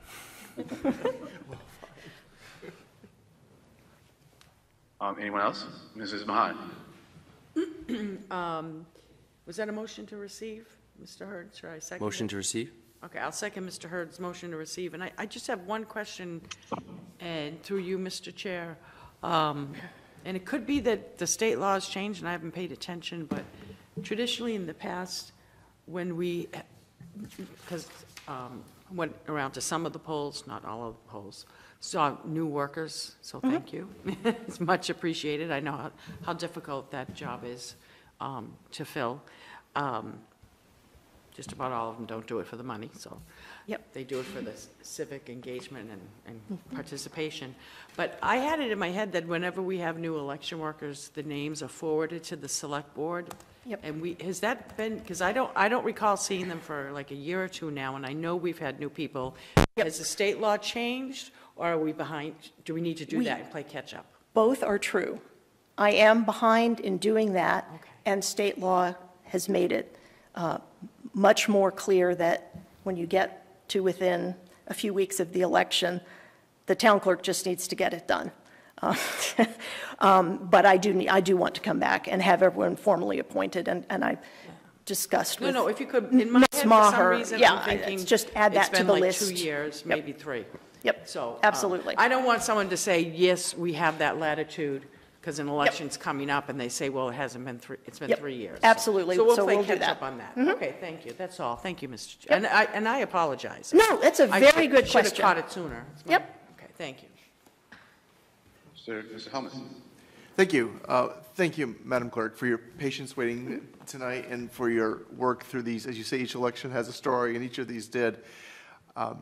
And, hats off to you and to your team for these going well. You've had a lot flying at you. Things have been changing on the ground, and your adaptation to that has been exemplary and has served the residents of the town really well. Just one question. How are we doing with people who are returning their ballots by mail with respect to technical errors, like failing to sign the envelope? And, can you give us an idea of how often that's happening? And is there an opportunity, if those are flagged, do you reach out to voters for them to remedy that? Kind of how does that work? Yes, as much as possible. Sort of in the early going, we definitely contact them, mail them a second ballot with a rejection letter and explain, what they did wrong and what they need to do to fix it. As you get closer to the election, that becomes less and less practical, in which case we get a lot of calls, and Track My Ballot is updated daily, and that helps people understand. They can say, why was my ballot rejected? What are my options? And then at that point, we're usually in the middle of early voting, and then of course, they can always vote on election day. So we work with voters. There's always some. It wasn't a particularly high number in this election. I think people are getting better. Thank you. Yep. Mr. Corsi. Thank you, Mr. Chairman. And thank you, Ms. Brazil, for the report here. It's very interesting in terms of seeing the trends. And just one question and I'm happy to see that the percentage went down dramatically between the primary and the general election from 30% to 12% for ballots, or people that requested ballots and they weren't returned. Just wondering if you have it, and this is more for the September primary, maybe, of the 30%, do you know what percent of those people actually showed up to vote? Or was that's because it's about 2,300 ballots that wouldn't have been returned. And I don't know if you have that information. I can ask you for it after the meeting. Yeah, I'll have to figure out if there's a way to get that information out of the database. It's not an obvious answer, that it's not a standard report, but there may be a sort of a back-end way to look at that. I do think in September, a lot of the non-returned ballots just didn't get to the voters, is my best guess. I think there's a lot of confusion with mail forwarding in August. There's a lot of I think there were a lot of days where the regular mail carrier is not there, and it takes longer. They're on vacation as well. So, I just think late August is an awkward time in general to be voting by mail. And I think that's really what we learned. Great, thank you. Sure. Thank you, Ms. Brazil. You said something earlier about how there was something about the process, meaning that made the election workers happy with the way the evening ended, and what was that? So the old way to end the election night was to take the paper voter list where all the names had been crossed off and to manually count and add up the total number of voters. And it's very difficult to get that accurate. And in a perfect world, you want that number of voters checked in to match the number of voters, number of ballots you have in the tabulator. The poll pads, just it's a click of a button, and you run the summary report, and then you know exactly how many voters were checked in on the poll pad, and so it's much more efficient, and it automatically for a primary does the breakdown by party, and so it increases speed and accuracy at the end of the night, which is a great blessing. Yeah, I just missed what was it that allowed that to be done more easily. Thank you. And my other question is, how many, do you have a sense of how many people get their ballots, return their ballots late, like they put they mail their ballots on that day, as opposed to having them in to us by 8 o'clock on election day? It's not a whole lot. And it's kind of screwy the way the state tracks it. So I don't really have totally good numbers for that. But it isn't. There are. I mean, yes, it's of the ballots. Sort of. Those are the problem is they're rejected rather than not returned because they arrived late, and so it's sort of a different report. And then the apples and the oranges are tricky to track. But that's a good statistic to try and track over time, so I will add that to the list. Yep. No matter whether it's a big enough amount, well, we want to try and get everyone to vote properly. It's a little bit, it's not our fault that the law is as it is, but to the extent we can, make the effort to educate people better, so that they but if it's not a huge problem, then it doesn't require like a emergency response, for lack of a better phrase. So thank you for that. So anything that you need from us tonight? This is kind of like a repeat of what Mr. Hurd asked me. No, other than for the election date. Yeah, the election date, and that's all I need for elections. Okay, great. So. So on a motion to receive by Mr. Hurd and a second by Ms. Mahan, any other questions or concerns? All righty, Mr. Hahn? Mr. Hurd? Yes. Mr. DeCoursey? Yes. Mr. Helmuth? Yes. Mrs. Mahan? Yes. Mr. Diggins? Yes. It's a unanimous vote. Great. So next on the agenda is the presentation of the town clerk study. Since you're going to hang around for item 12, we'll just go in order. So we received the study. Probably at this point like 6 weeks ago. It was a good read then. It was a good reread. This weekend. And so I think we're pretty well versed in it. So maybe something brief, and we can entertain. Yep, absolutely. I will just touch on just a few things that really sort of stood out for me. So I asked for the study for two sort of broad reasons. One is to I think it's good to evaluate whether we in Arlington have the job description for the town clerk right, and whether we want to make any changes to how we distribute the job duties. And then, of course, the second question is whether we want to convert the position from elected to appointed. So pages 6 and 12 have, that very helpful summary of the findings. So I'm certainly not going to read them out loud. Findings 1, 2, and 3 speak generally about the complex nature of a job like mine, where all of the duties are spelled out in state law and regulation.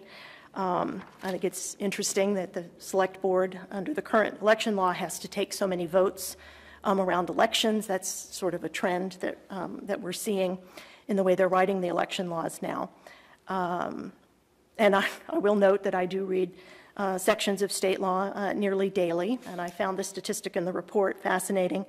451 different sections found in 73 chapters in state law apply to my job. So it's a substantial issue sort of facing town clerks. Findings 4 through 6 talk a little more about the comparisons to the communities that they looked at in the study. More than 2/3 of the 34 communities studied have appointed clerks, and that trend to appointed clerks has sort of been spreading across the state. It is more common in communities of a similar size to Arlington to have an appointed clerk. And no community that has converted the position has sought to undo that change later. Findings 7, 8, and 9 talk a little bit about the best practices that are found in nearly all communities across the state. The first two are not currently true in Arlington, and for finding number 9, I have now taken over complete management of election workers. So now we're on to the findings that are specific to Arlington, summarized on page 12. Findings 11 and 12 talk about the challenge of using elections as a performance review. It is rare to challenge a sitting clerk. Usually, since 1975, that's happened in Arlington when a clerk retires and then multiple candidates run for the seat. A lot of the work that town clerks do isn't visible to residents, and so candidates are talking about things during their campaigns that are fairly abstract to most people. Findings 13 through 15 come out of interviews with officials, and so they're fairly subjective, but obviously specific to Arlington.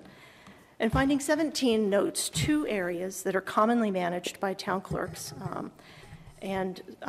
So, focusing on the first question of reevaluating the job expectations Arlington has for its clerk, I just find the study very, very helpful.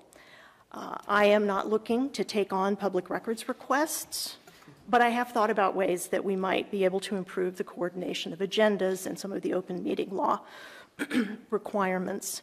It's not in the study specifically, but illustrating similar issues, I would like to take a look at conflict of interest law compliance and committee appointments. I know committee appointments are being looked at in the context of the equity audit, and I do think that better records and a way of sharing them between my office and the appointing authorities could make some improvements.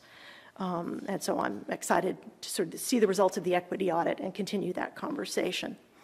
The question about appointing a clerk is really for the select board to start. I think Arlington would be better served by having an appointed clerk, one who is sort of fully integrated with town hall. A clerk working alone can't really make complex things happen. And an elected clerk can choose not to take on specific tasks that are common to the job descriptions in most towns. So that's just not a good way to run a department or an election. So I am recommending tonight that the select board put forward a warrant article, and then town meeting will vote whether to put that question to the voters on a ballot question a year later. So that's my presentation. Thank you very much. Thank you, Ms. Brazil. Turn to my colleagues. Questions, comments? Mrs. Mahan. Thank you, Mr. Chair. And thank you, Madam Town Clerk, for all this information that you put together along with the Collins group. Didn't have it on the first page. Is it in here, and if I missed it, I apologize. I usually pride myself on reading every word. I'm just having trouble retaining everything lately. But that'll correct itself. I know you said I think you said 2/3 of the communities surveyed have appointed clerks. Of the 34 communities, 22 of which have appointed clerks that were surveyed somewhere in this report, what cities and towns those were? I missed it. What page is that? I think, so the statistic is sorry. the finding on page 8 and 9. Yep, I have that. Yep, and then I think the charts, the appendix in the back breaks out. Okay, so I have to go through with the A Yeah. and the E. But how do I know which 34 were used? So I think the last page, which are the specific municipalities? I'm sure they're listed. You know what, you can get that to, we Yeah, can get it's that to me pages tomorrow. 19 and, it looks like pages 19 and 20 call out a lot of that. So, yeah, but I can get you a list of exactly which Yeah. communities. Sure. Pages, yeah. Well, of the, I mean, I see like 9 or 10 there, but there were 34 surveyed, so I'm just curious what they were, just in case I want to use them for future comparisons. But then Sure. I also noted that, this report noted that 153 of the 351 communities have appointed clerks, so whereas the 22 of the 34 surveyed have appointed clerks for 2/3, the actual number of the total 351 of 153, I'm terrible at math, is like 33%. And I can be corrected on my math, that have appointed clerk, meaning the remaining, which is the larger number, have elected. So I'm not going to make a motion from myself because I like the appointed clerk. It's sort of been something that's, I won't say since I started on the board in 1999, but probably about a decade after that, it's come up in various forms. And I'm not saying that it's something that shouldn't be considered. And am I correct that if you wanted to, as town clerk, you could submit the warrant article to go to town meeting, or no? I mean, I don't know. I do know the select board has traditionally done the conversion articles. Mr. Chairman, Yes, please. I think it's likely that the town clerk could request a warrant article as an elected official. Obviously, we've had warrant articles in the past submitted by the town treasurer and other folks who are elected. Obviously, it would still be a matter that would be before the select board for hearing. Right. So I like that route that we've kind of done before. So I'll get back to you on what those other 34. But just what I have is here from the Collins Center for Public Management. I now see their name. I should have kept that page open. The vast majority have elected town clerks, and that's something that I'm just one person, would like to consider on with. So and I'd be happy to also move receipt of this report from the town clerk and the Collins Center for Public Management. Thank you, Ms. Mahan. Anyone else? Mr. Hellman. I think I'd happily second the motion for receipt and offer my appreciation for the report. I think it's really thoughtful. I think it makes some compelling points that the job of the clerk has changed a lot. It is a lot more complicated with the recent changes, the very positive changes in election law. I think it is a more professionalized position than it used to be. So I welcome the discussion. I think that we should have it. And I look forward to listening carefully to people with different points of view on the merits. And I think that, I agree with Mrs. Mahan. I think it'll be good to dig into the 34 municipalities. The Commonwealth has 351 municipalities, I believe, and they're all really, really different. Some of them are really, really tiny. Some of them are like Boston. So for me, the important thing that I will think about as a select board member, and I hope that my town meeting colleagues would think about if we have an article, is what's the apples to apples comparison here? What's the best way, what's the best yardstick? And I don't know the answer to that. I think the report has a point of view, and I look forward to digging into that and having future discussions with you and with others about it. But I think this is a really good starting point for that discussion, and I think we'll have a good one. Thank you, Mr. Hellman. Is that a hand, Mr. Hurd? Yeah. Thank you for the presentation. I think the report certainly makes a compelling case, and I think this is something that's been talked about for more than a few years. So, I mean, I think this will at least warrant moving it forward to a town meeting to talk about and see what town meeting thinks. And then ultimately it has to go to the residents anyways. So there's plenty of public input and discussion before we get to that point. But again, I think the report is compelling to that point. But to Mrs. Mahan's point, this counterpoints to any point that gets put before us. So I look forward to the discussion. Thank you, sir. Mr. Corsi. Thank you, Mr. Chairman. Yeah, I look forward to the discussion as well. And I found the report interesting on a number of the different findings. And I think even before we get there, I think it would be helpful, and this isn't whether the appointed elected question, but on the public records access officer, that I found very interesting because the majority of other communities, the clerk's office is the access officer. And in talking to Mr. Feeney, we receive about 600 public records requests per year, and he's coordinating all of them. And a lot of them he needs to coordinate between different departments. But I'd like to see in the short term, and I'm sure there's dialogue because I know you're talking to different people in town hall, just in terms of, is there a way that can be, that burden on him, frankly, can be allocated, and what's the best way to do it? Because we get a number of those requests, and I think from my understanding, unless it's a request that has to do with the clerk's office, he's coordinating those responses.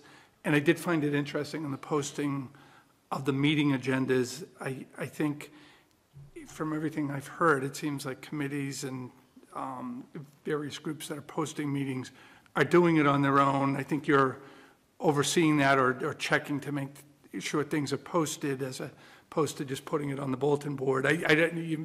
You're shaking your head. I don't know if that's an area that it probably needs more coordination maybe as well. Yes. Do you want me to answer briefly, Yep. Mr. Diggins? Yes, yes.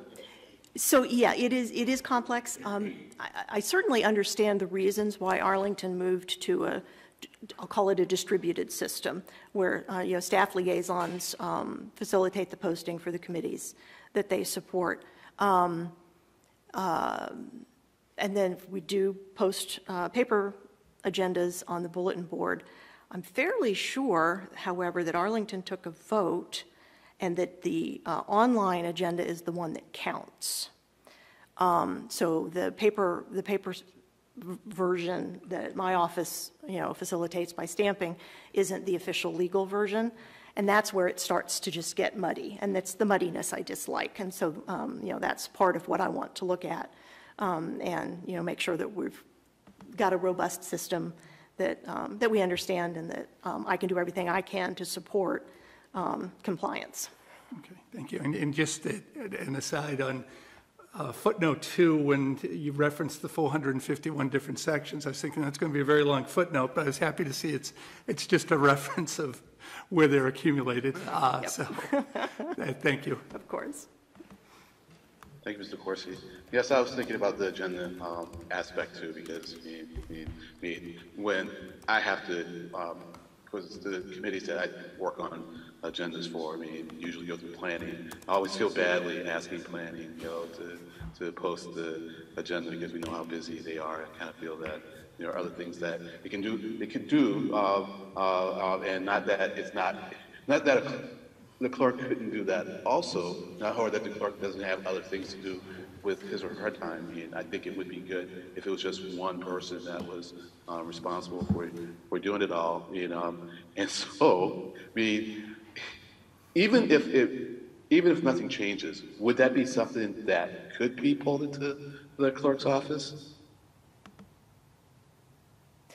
You can. Yeah, you could pull anything in. It would be a lot of work if we're including, right now it's distributed, so there are, like 12 different people who are going through all the steps to get it up on the website. Sort of the back end for the website's a tad persnickety. So it would be, if we were to move it into the clerk's office, I would recommend that we contemplate different ways of doing it. The towns that do it tend to have the official version that's posted on the website is a scan of a document with a date stamp. That creates problems, having talked with Joan Roman, our public information officer, with ADA compliance. So this is a extremely messy and complicated problem to solve, but that doesn't mean we shouldn't try to look at it and find ways to do it better, which is my goal. Right. I mean, that technical thing seems, the technical aspect though seems like it will be the case regardless of whether it's elected or not. It's really a matter of figuring out how to do it. I was really just trying to understand if we have the resources now. I mean, if we didn't change the position to an appointed position, you know, to pull that function into the clerk's office.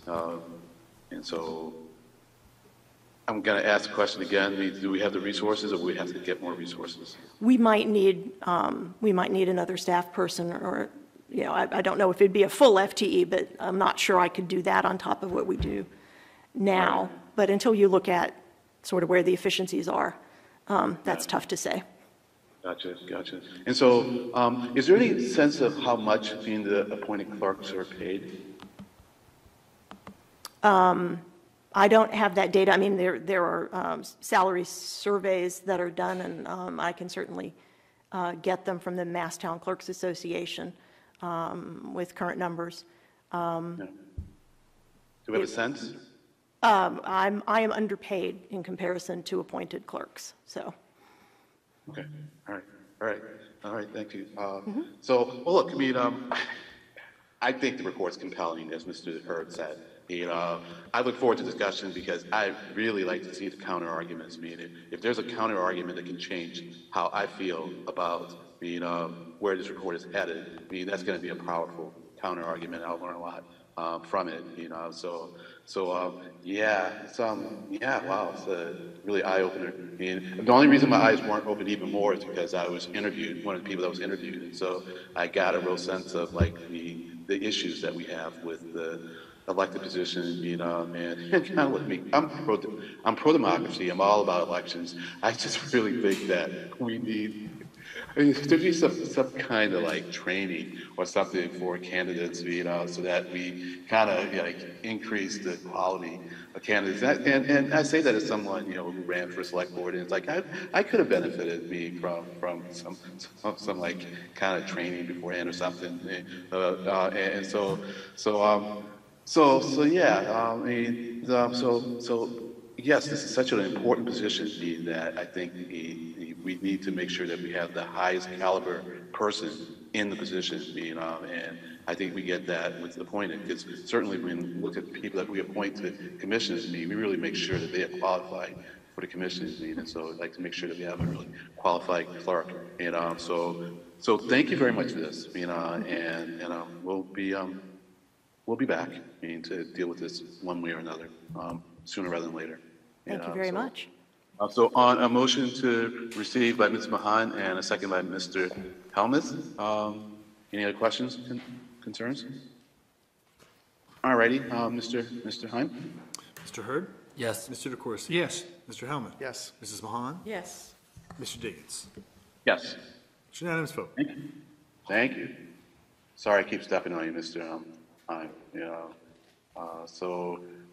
Next on the agenda is, let me pull it up, sorry. I think it's the vote on the election day, or determine the date of the election. Yes, vote on the 2023 annual town election. So Mr. Heim? Mr. Chair, I think that the board's familiar with the process and the legal parameters. If the board has any questions, I'm happy to answer them.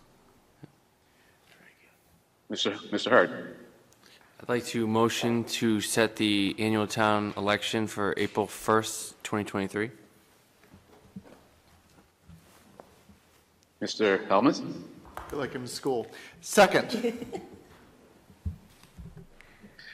All righty. So any questions, comments? 8 to 8, just. Oh, From yeah, it's under 8 bylaw. a.m. to 8 p.m. Yeah. in accordance with the bylaw. And I second that change, clarification. All right. All righty. So on a motion to set the election date for April 1st from 8 a.m. to 8 p.m., made by Mr. Hurd and a second by Mr. Helmuth. Mr. Heim. Mr. Hurd? Yes. Mr. DeCoursey? Yes. Mr. Helmuth? Yes. Mrs. Mahan? Yes. Mr. Diggins? Yes. That's a unanimous vote. Great. Great. Moving right along now to opening the town warrant. And for annual town meeting 2023, Mr. Heim. Thank you, Mr. Diggins. You all have my memo. You all have done this several times in the past, at a minimum. The proposal before you is to open the town warrant this Friday, December 9th, and to have it close sorry, why is my computer Friday, freezing the up here? 27th of The 27th of January, all in accordance with the town's bylaw. The board will note that the notice of your intent to open the warrant has already been posted in compliance with the bylaw. The timing this year was a little funky, so it was posted at different municipal locations around town. Mrs. Mahan. I'd like to move that we, in accordance with the law and the 5 days preamble to it, that we open the warrant on Friday, December 9th, 2022, and it shall remain open and close on Friday, January 27th, 2023. May I add just one thing? Yes. Would Mrs. Mahan be amenable to also just stating that the town meeting will commence its business on April 24th, 2023? Can I do that in the same vote? Okay. And that, as Mr. Attorney Heim has stated, that town meeting will start the fourth Monday in April, April 24th, 2023, in accordance with the bylaws for start time. Mr. DeCoursey. Second. Any questions, comments? Okay, on a motion by Mrs. Hahn and a second by Mr. DeCoursey, Mr. Heim. Mr. Hurd? Yes. Mr. Corsi? Yes. Mr. Helmuth? Yes. Mrs. Mahan? Yes, thank Mr. you. Diggins? Yes. It's a unanimous vote. Great. Thank you. And so moving right along, item 14, discussion, increased engagement with the Arlington Tree Committee. And so that's me. So I had a preliminary conversation with my colleague, Mr. Helmuth, who is the current liaison to the tree committee.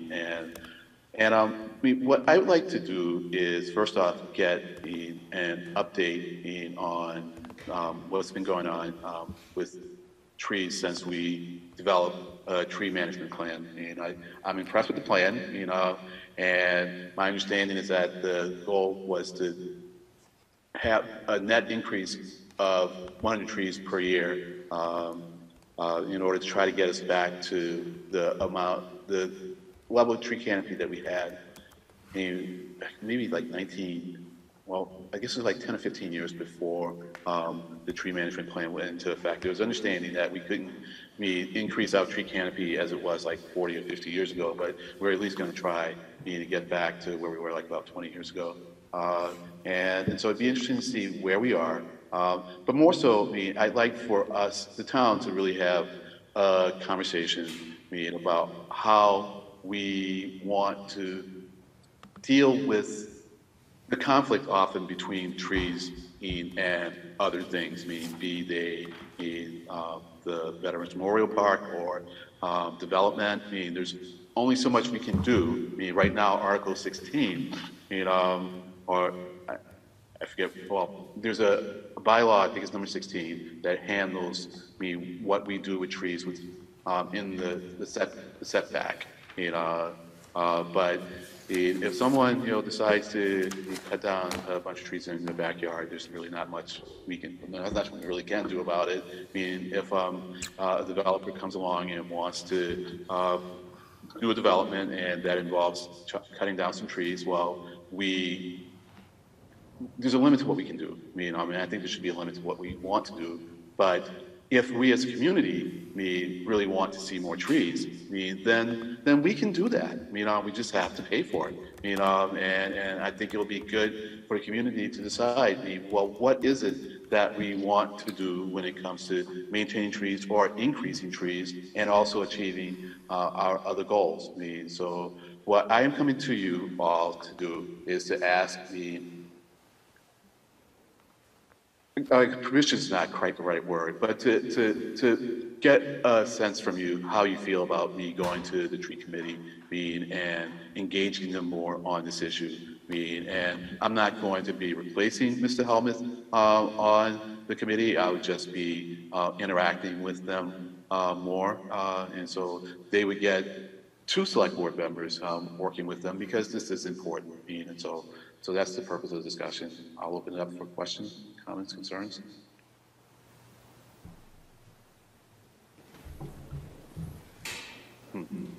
Good. So are you asking us to comment on you talking to the tree committee? Yes. Yes, I mean, But with no specific action items, correct? No, I mean, it's more so to, well, one thing I will ask them to do is to, and perhaps it would be the tree warden, is to give us an update on what has happened since we initiated a tree maintenance plan. I mean, so that would be one action that would come out of this, and beyond that, it would just be to have a conversation to understand what their approach is, what their thinking is with respect to creating, I don't want to say a policy because that's perhaps a strong word, but having, developing a way to have a conversation with the town about how we want to handle increasing our tree canopy or maintaining it when we also want to do development.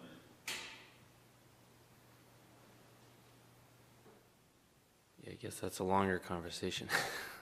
Yeah, I mean, I think I certainly understand where you're coming from. Arlington is recognized for its tree canopy, its urban coverage, and its our immense efforts that we've been doing over the past couple of years to increase tree canopy. And I think, as you said, there's limits to things that we can do. And I think people recognize that, some more than others. So, I mean, I think we are on the right track. I think we do very, very, very well maintaining our current tree canopy and in our efforts to replenish tree canopy. So I guess I don't know what, I mean, if there's more we can do, we're open to suggestion, but I don't have anything specific to add right now. Mr. Halvin. Thank you. This was a good opportunity to reread the tree management plan, which I did in the last few days, and then I had a conversation with one of the co-chairs of the tree committee, and it's an excellent document represented. I can't believe it's been 5 years since that's published, but there's a lot of research that went into it. In fact, my husband reminded me that he was one of the volunteers that Ms. Burden led on the tree survey that many years ago. That was a really great experience. And it set some really good context and history for the loss of Arlington's tree canopy over the last few decades and the goals to replenish it. And one of the things that she and I talked about, and I think agreed upon in principle, while not representing the board or representing her colleagues on the committee, is the benefits of updating that plan or providing a supplement or providing a report that would just give the select board in the town a window into the progress and how we're doing. And I'm not going to put Mr. Pooler on the spot, but I would recommend the latest town manager updates from ACMi News last week, where you happened to give some of last year's data about our net positive tree plantings over loss, and that was encouraging news. It said to me that this is already on, is a priority for him, and he brought it up in the interview. It's very much a priority in the town government. So I was really glad to see that and grateful for that, Mr. Town Manager. I think for me, I mean, any select board member can talk to any tree committee member at any time. I don't know that the action is necessary for that. I think that a more useful discussion would be if this board has any suggested direction to give the tree committee that could be worthy of our consideration, either formally or informally, such as a request to provide, perhaps after town meeting settles down, provide some kind of a written update to that plan just as a report. And I think the final thing I would say is I think what's missing for me in this conversation is the role of our tree warden, who is a town employee. as I read the tree committee bylaw, their role is to support the tree department. I don't think that, they're not a policy board. We are, when it comes to these decisions. I absolutely welcome and value their expertise, but I tend to view them as supporting of the tree warden, principally, and I think that for me, any of these conversations really need to start with that professional that we employ to manage the tree department and to implement the tree plan, because I think that the structure of the committee is such that they support, in this case, him in his work. So those are just my thoughts. I don't know if that's particularly actionable. I don't think they'd contravene anything that Mr. Diggins suggested that we do, but that's how I would look about structuring some of this. Thank you, Mr. Helmuth. Anyone else? Well, as you said, Mr. Helmuth. Mr. Chair? Mr. Chair. Yeah, I'm sorry, I saw Mr. Pooler's hand. Yes, thank you. So the tree management plan did call for an increase of 2,000 trees, basically at 100 trees a year net gain. Over the last 4 years, we've had a total increase of 590 trees, so, or about 190 ahead of schedule. Sometimes, we have ups and downs because of weather or microbursts or so forth, but in general, we have done a good job of planting trees here, and in my remarks the other day, I also noted that in addition to the trees that are being planted under this plan, we've had about 60 trees planted on private land with the help of the tree committee, and I don't remember the exact number right off the top of my head now, but there have been other trees that have been planted through other funds over and above that. So I think the town is making great progress. We set out a goal for how many new trees we wanted to set out, and we are ahead of that goal. So I just wanted to inform you and the public of that. Thank you. Great. Thank you. Well, just one of those cases where, I generally do tend to be the permission first rather than, asking for forgiveness. And so, I realized that I could talk to anyone. I really wanted to bring this up so that it's not like, well, Len's just going off on his own, doing something that the board might eventually have to weigh in on. I wanted to let you know that I wanted to have this conversation and to get some input from you about maybe directions in which the conversation could go. So I guess more so than anything else, it's a kind of a courtesy item on the agenda. So I thank you for having this little bit of a conversation with me. So we'll move on to the next item, which is discussion and potential vote of referrals to the Public Memorial Committee, and they also are going to be seeking a new member. So this comes from, primarily from the article in the previous town meetings warrant regarding naming a section of roadway that has no name after one of the Magliozzi brothers. And so we voted no action. Well, town meeting voted no action on it, with the understanding that we would take that to the Public Memorials Committee. I held back on pushing it forward because I wanted to understand more about the Public Memorials Committee and how it does what it functions. And so it took a little while for that to happen. I finally had a conversation with the chair, and I did see their roles, and they are. I think they're pretty good, and so I would, at this point, like to move forward that request. We also got one in just recently regarding renaming Downing Square, and also asked for them to maybe weigh in and give us some ideas about how to potentially memorialize Marie Kapelka. So that's where the potential vote is. So I now turn it over to my colleagues.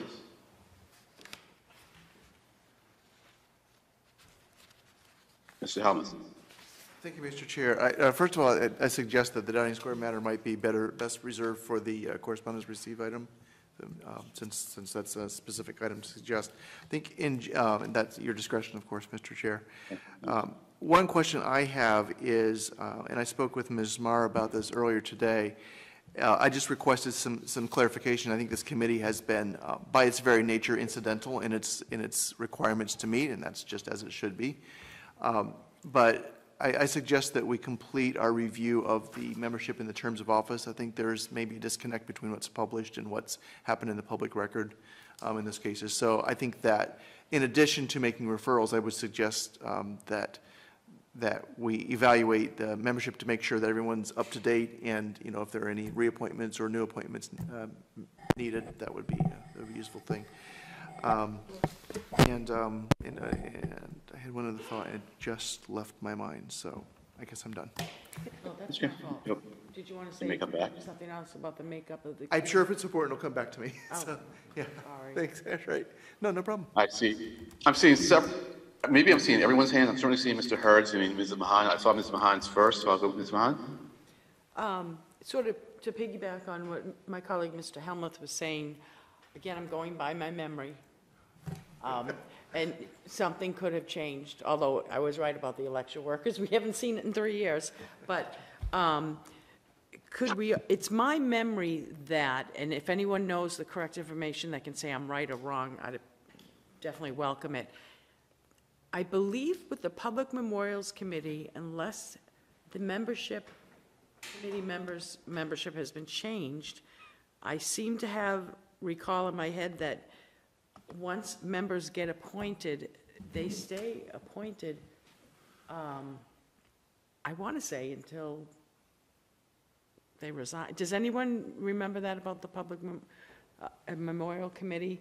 And what I would say is, if that's the case, if I'm correct, so one of the things I like about reappointments is if there's a new person on the board, or if you're not a new person, but you've been here and you just haven't had a chance in 3 years to thank that person, that's sort of an opportunity. Or so I guess what I would say through you to the chair, I'm pretty sure my memory is correct, and I would like to have the discussion that if my memory is correct, that Public Memorial Committee members, once they're appointed, they're not reappointed, they stay appointed until, I don't want to say ad infinitum, I can't think of I just remembered my point. If that's the case, that we have a discussion, because I'd like to have it comport with other committees, whether it's initially might have to be staggered, because everyone would come up at the same time. But if it is that you're appointed and you're a jet for the rest of your life, I'd like to parallel so what I we think do. that would I'm done with probably that. go- Thank you. I think that would go to Mr. Heim for him to determine for us. Is that correct, Mr. Heim? Or I see Mr. Yeah, Corsi. Mr. Chair, I actually have the bylaw here in front of me, if that's, and Sure. it actually calls for 3-year terms, and similar to other committees, the members stay on until their successors are qualified and appointed. So they're effectively, you remain on the committee until a successor is appointed. And duly appointed and qualified is actually the term of art there. So Mr. Helmuth, and then I think Mr. Hurd had his hand up. So Mr. Helmuth? Thank you. Actually, you helped me remember my last point, and that was I wanted to clarify what I was saying, that I was actually aware of the bylaw Mr. DeCourcy mentioned, and just that the terms of office don't necessarily roll over for the full 3 years. It's just that the person stays on unless we do something. So both of those things are true, but I wanted to communicate as aware of that. Not to suggest that we do anything other than we just check that, because I think if we're reactivating the committee and ask them to do work, it would be a good time to come up to date with that, even if it's nothing more to do a reappointment and to thank. Mr. Corsi? Yeah, thank you, Mr. Chairman. And I think on this, and I took the agenda item, I have a couple things to say on the request for a referral at the time we get to that in correspondence received. So with the board's indulgence, I'd rather not vote on that referral as part of this agenda. I'm not going to move it, and if another member wants to, I suppose we can address it now. But I think for this item, I think we need to take a look at what the status is of the appointments, but I'd also like to ask town council, he hasn't been given an opportunity to do that in advance of the meeting, is, help us take a look at the language here in terms of,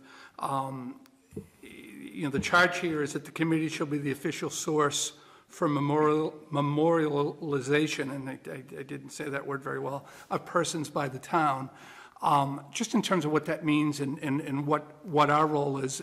My understanding in doing a little research on this bylaw, the committee was created in 1984 when Collins Corner, which is Leonard Collins, wrote for the Advocate and was very active in the community. There was right at Schooler Court in Mass Ave, there was a memorial to him, and in the 1984 town meeting, this public memorial committee was created.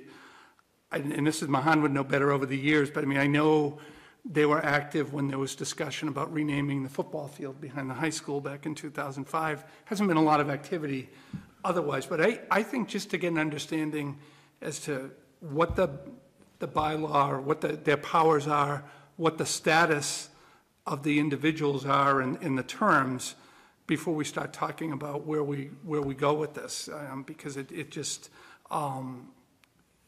seems to me, I don't remember ever reappointing someone in the 3.5 years I've been on the board. So I would guess just about everybody's a holdover.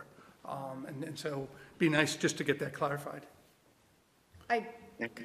There is one person that was reappointed in the last year. The rest of them are expired. Okay, thank you. Thank you, Mr. Corsi. Mr. Hurd? Well, I guess just a question for Attorney Heim, because it sounds like we're being asked to specifically send a few items to the Public Memorials Commission. Is the agenda item sufficiently, are we in violation of the open meeting law? Because I didn't actually know what this agenda item was, and it doesn't mention the items that we're being asked to send along to the Public Memorials Committee. So is it defined enough in this agenda for us to make that vote? Mr. Chair, so the agenda item states, just in case folks are following along, referrals to Public Memorial Committee seeking a new member. It's clear that anticipated for discussion were some kind of referrals to the Public Memorial Committee. The specific referrals at issue haven't been enumerated. So it's a little bit on the border. I would say, if the board wants to proceed, there's a good faith articulation that this is a summary of what you're going to be discussing. So I certainly think you can proceed. I don't know it's as clear as I would ideally like it to be in terms of saying, referring, this specific bench or this specific field, because the idea in part would be to get the stakeholders necessary to provide comment on that specific thing. So I suppose I would say I would prefer it to be a little bit more specific, but I wouldn't say that it's per se a violation. Yeah. I thought we were discussing a procedure to refer item things to the Public Memorials Committee rather than specific items. I'm just saying, yeah. I appreciate that, Mr. Hurd. Yeah, Ms. Talmadge. Thank you. I appreciate that too. I would like to suggest that perhaps because the rationale was presented to us in the warrant article hearings by Mr. Schlickman, that we do refer the Malotzi Boulevard proposal to the Public Memorials Committee, because we already said that we would. Or at least we agreed that we did. I think I'll defer to my colleagues if it would be better to notice that for our next meeting, so that it's more clear and Attorney Heim is more comfortable with that. I think that's fine with me, but I'd like to make that suggestion to my colleagues that especially as we head into another cycle of town meeting, I think town meeting could reasonably come back and ask us what happened with that if anybody cares about it. I'll second that motion. Yeah, what was my motion? Or if you want me to make it, that. Yeah. Okay, I'd like to move that, that we, refer Mr. Schlickman's request, and subsequent to that town meeting's vote, regarding Magliozzi Way, I'm not going to say it right, to the Public Memorials Committee to initiate the process with them. And then the second part, I don't think we need a motion, which is the chair and town council are going to gather the information on committee members, years, who was appointed recently, who isn't.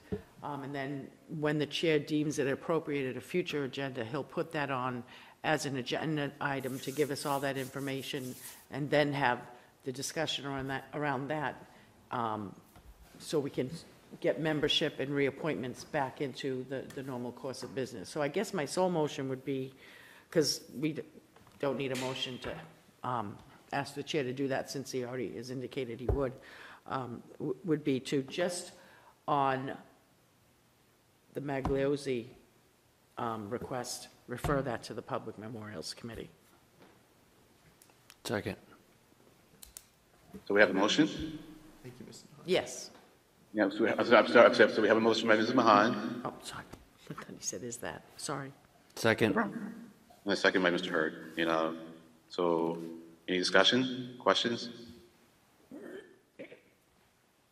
Well, I'll just add to this. So what I was hearing Mr. Corsi say, though, is that he really wanted a better understanding of what the charge of this commission is, before we send anything over. And I think that would be good. Now we can certainly send something over and then say, wait, and then we're going to find out, do the research, and then proceed accordingly. But I thought Mr. Corsi raised some good points and something that I think we should do. So if we are to do that, I think it might be a little more confusing if we send something over right now and then say wait, as opposed to waiting until we get the information that we will get from our research, and then making a decision. Mr. Chair? Yeah, Ms. Mahan? I think for this particular request, since it's coming up on a year ago, I believe what Mr. DeCourcy, and I don't mean to speak to him, but I will say, I believe it's a different request that's under correspondence received, and we'll get to that discussion when we get to it. So I really think we should, I just would advocate that we refer that, either the chair or the acting board administrator can contact the committee to let them know that it's coming, but that there are some housekeeping membership issues we're going to deal with first before they get to that. And I agree, maybe we should hold any other requests that have come in. We have one right now within the past 2 weeks, but I think we should have Magliozzi there so that when everything is defined, we're ready to go with that one right away. So, but I'll leave it to my colleagues on the vote. Well, I appreciate that. Mrs. DeCourcy? Yeah, and Mrs. Mahan is right. My concern is with the correspondence received on the Downing Square request, and so I don't have an issue with the referral at this time on the other matter that came up last year. I misunderstood. Thank you. So I think then at this point we're all set. So on a motion, to refer the proposal that we create a Magliozzi Boulevard for that unnamed roadway by Mrs. Mahan and a second by Mr. Hurd. Mr. Heim? Mr. Hurd? Yes. Mr. DeCourcy? Yes. Mr. Helmuth? Yes. Mrs. Mahan? Yes, thank Mr. you. Diggins? Yes. It's unanimous vote. Great. So we're moving on now to correspondence received. So we have Arlington Climate Resiliency Resources, held by Beth Malachek, and a proposal to rename Downing Square by Corey Smith, and the receipt of the online ADA compliance strategy and training plan by Joan Roman, our Public Information Officer. Mr. Corsi? Yeah, Mr. Chairman, I'd like to move receipt of the various pieces of correspondence, but I'd like to speak to number 17 specifically, if I could. Yes, please. Okay. So there was a request here for referral. I cannot support a referral of this matter to the Public Memorial Committee. And the reason why is in looking at the letter, and there was a reference made to Downing Square. Downing Memorial Square was dedicated on May 5th, 1946. So about 500 people who attended the dedication of two brothers, both of whom died during World War II. James Francis Downing died on September 10th, 1943, in a plane crash in California while in the service. He attended West Point, he attended MIT, and was in California serving our country. His brother Cornelius died in combat on November 20th, 1944 in Italy. At the ceremony were two other Downing brothers, both of whom were in the service. Cornelius Downing, who was a master sergeant, killed in action, had a widow who they'd had a baby, I believe it was a baby boy. He never saw his child because he was serving our country. That memorial is still there. We honor our veterans. We honor the service of the Downing family. They lived at 9 Blossom Street, down the street from Downing Square. I can't support any change or even any discussion of changing the name there. And what I'd like to do is a couple news articles, one from the Advocate, one from Arlington News, which is a newspaper back in the time that described the service that they gave to our country, and the speakers, who included one of our congressperson at the time, Edith Norris Rogers, who attended the ceremony. I'd like to make that part of the record of this meeting, but I'd move receipt, but I can't do anything further with it. All right. Ms. Mahan? I'd like to second it and also say thank you. I agree on the Downing Square. This board nor the Public Memorial Committee has never, first of all, the issue of renaming something, changing from Downing Square, I wouldn't even entertain at all. But to start making a practice about businesses, I know there were representations in the letter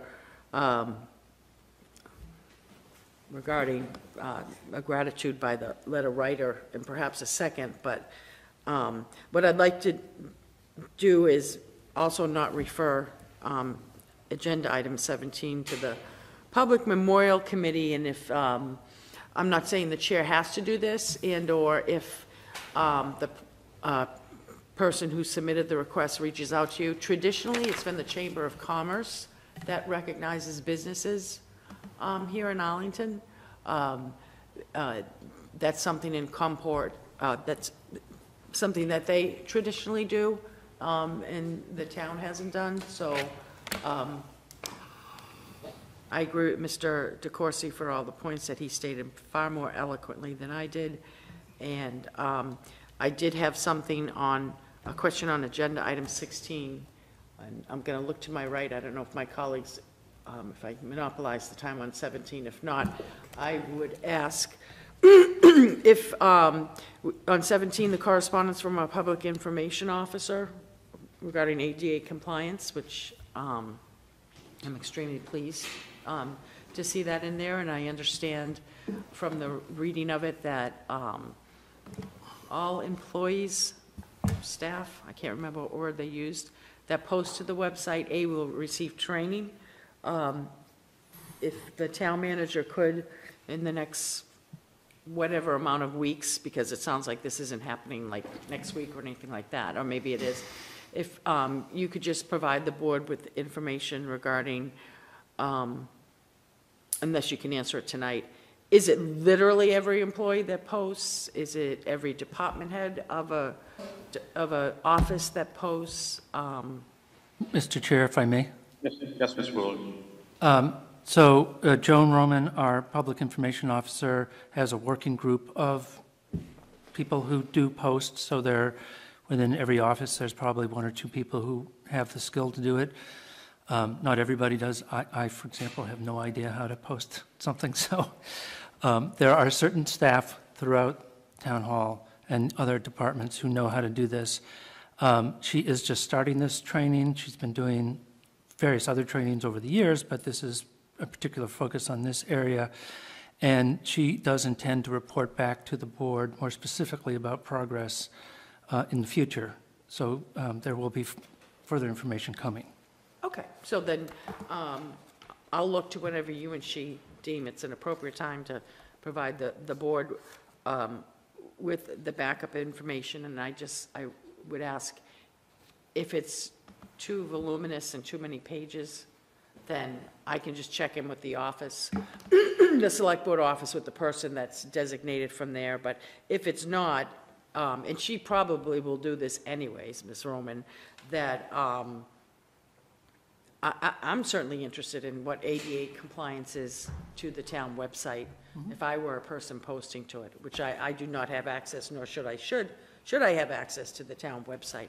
But if that's something that could be included in the report, unless it's something, it shouldn't be, or it's sensitive information, or it's too long, and if not, I'll check with the person in the office. If I might just add one item. Yes. We had an example of it tonight when Julie Brazil was talking about a piece of paper with a date stamp on it. And the ability of somebody to read those documents that doesn't have text that is recognizable that way is an ADA problem. So when you're posting things or creating things, it has to be essentially machine readable. And so it's teaching people how to set up their documents, how to create their documents in the first place, so that everything on it is going to be accessible to somebody who needs help reading those documents. Okay, thank you. So once again, I second Mr. DeCourcy's motion and also agree not to refer agenda item 17. Thank you. Thank you, Ms. Mahan. Anyone else? Mr. Corsi? I'm sorry, Mr. Chair, there's one thing I just meant to add, and it just goes to the Downing Square. I just want to read a very brief quote from that day, one of the speakers, and I think it's apt, given what we were discussing, and the quote goes as follows. In days to come, people may ask, what means this square? What does this square mean? And the speaker said, it means that America does not forget those who gave their lives for their country. This is only one of the signposts of America. And these are one of those days, and we remember the Downing brothers. Great. Well, thank you very much. So with respect to not referring, I'm fine with that. I was also fine with referring because I figured it would not be approved and that the Memorial Committee would explain why that request wouldn't be honored.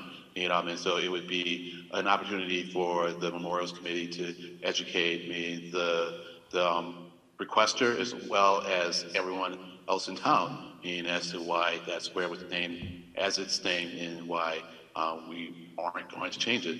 That education is taking place here, and hopefully, more people will understand why. So I'm fine with not referring it, but that was why I was fine with also referring it.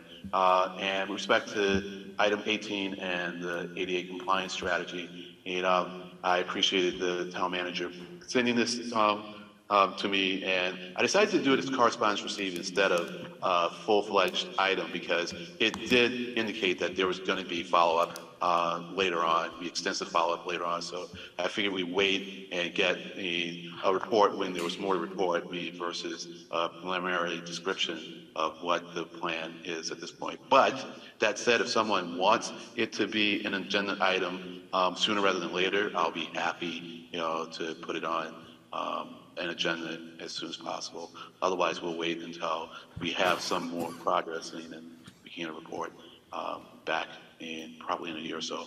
So, with a motion to receive all the items, but not to refer item number 17 by Mr. Corsi and a second by Mrs. Mahan. Mr. Hahn? Mr. Hurd? Yes. Mr. Corsi? Yes. Mr. Helmuth? Yes. Mrs. Mahan? Yes, thank you. Mr. Diggins? Yes. It's a unanimous vote. Thank you very much. And so we have the opportunity for a second open forum. Is there anyone there? No, there's no hands raised at this time. Yeah, great. So I won't read the preamble. And so now new business. Sorry. I'll start with Mrs. Meyer. Ms. Meyer? No, I was clearing my throat, I'm sorry. No, and I actually was saying Ashley's name is Mark. Oh, no new business, thank you. Mr. Hine? No new business, thank you. Mr. Fuller? No new business, thank you. Mr. Hurd? No new business. Mr. Helmuth? No new business. Mr. Corsi? No new business. I'll put everything on number 24, sorry, go ahead. I do have Go new on. business. I do have new business, 3 things. I'll try to do it quickly. One is, Mr. Chairman, there's a envelope here with your name on it, so I just wanted to bring that to your attention. I don't know what it is, if it's a request of you or a thank you or something. So I'll give that back to Ms. Marr. So, just so you know that it's here. The second one, I won't go into too much detail, but when I get home, I'm going to forward an email to the town manager and to the acting board administrator to then forward to my colleagues as an FYI, because I have seen today, well, it started yesterday, but it also is again today, that there's a posting on one of the Arlington lists regarding an additional yard waste pickup. And it indicated from my memory that our recycling coordinator was contacted and that there would be something perhaps provided. I don't want to provide any more information because if that's not the case, because we don't have anything official on the town website or anything like that, but as soon as I get home, I'm going to forward that.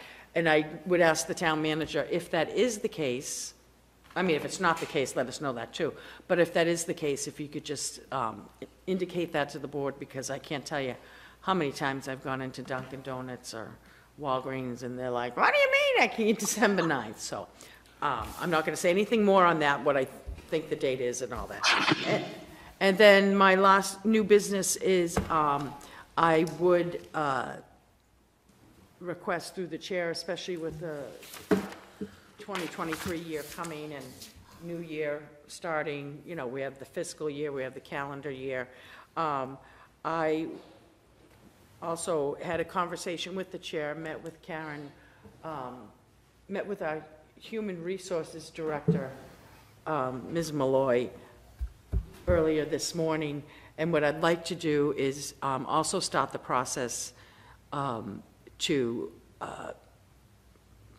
I'm just going to put dates out and people on Friday to post the board administrator job, the internal posting for it to go out on Friday in concert with what Ms. Malloy does, you know, for similar positions. I think it's usually open 2 weeks, but don't hold me on that. And then go forward from there in the process. What I'd like to, if I had my way, is that by the beginning of 2023, but I'm not going to say January 1st, but sooner rather than later, that we have a permanent board administrator, especially with all the duties that kick in come January 1st, that the, you know, common victualers, liveries, things like that, where we need an official, not that we can't have an acting board administrator sign that and do all that, but I'd like to move forward that I'd like it to start on Friday. And I guess I would leave it to my colleagues, and we can't really discuss it under new business, but what I would request, and that may not happen, I'm just trying to say what's in my head, and what I discussed with Ms. Malloy, but maybe by Thursday morning, if my colleagues contacted the chair and or Ms. Malloy, so both of them can get a sense of where you all are at, because I could be way off base and people don't see the need to, you know, maybe I'm doing it too quickly, but so that's the other part of my new business, just to report that I had a conversation only with the chair last Thursday, with Ms. Malloy this morning. I'd like to post the internal posting for the board administrator position. I'm only one person, so I'll leave it to my colleagues whether you speak to the chair and Ms. Malloy, if possible, before the end of this week. And I'm not saying me picking the date is going to be the date. I know it's ambitious, I just want to do that. So that's my last new business. Thank you, Mr. Chairman. And thank you to my colleagues. I'm sorry I'm rambling. No problem at all. You know, I just want to be respectful, openly, and not say much on that last item, except say that I am planning on having a conversation with Mrs. Malloy, you know, this week, you know, so thank you very much for that. You know, the other thing is I'd like to express appreciation to Ms. Meyer and also Ms. DeFrancisco for pulling together the members of the committees, meaning that the select board, committees to which the select board makes appointments and committees to which the town manager makes appointments. I mean, things were quite a bit out of date, and it took some effort, and it's very much appreciated. The main reason I wanted it is because I wanted to send letters to the chairs of these committees, asking them to weigh in on their thoughts about the town manager selection process. You know, so I have that, and now I can do that outreach. And the last item is our next meeting, and when, where. And so I know here, and I think we had a little bit of discussion the last time Mrs. Mahan was with us about whether or not we were going to go out afterwards. Normally that's a meeting that starts early, and we do a shortened meeting, and then we head out. I don't think we made a decision, you know, so I think if we're gonna, we have to make a decision tonight, right?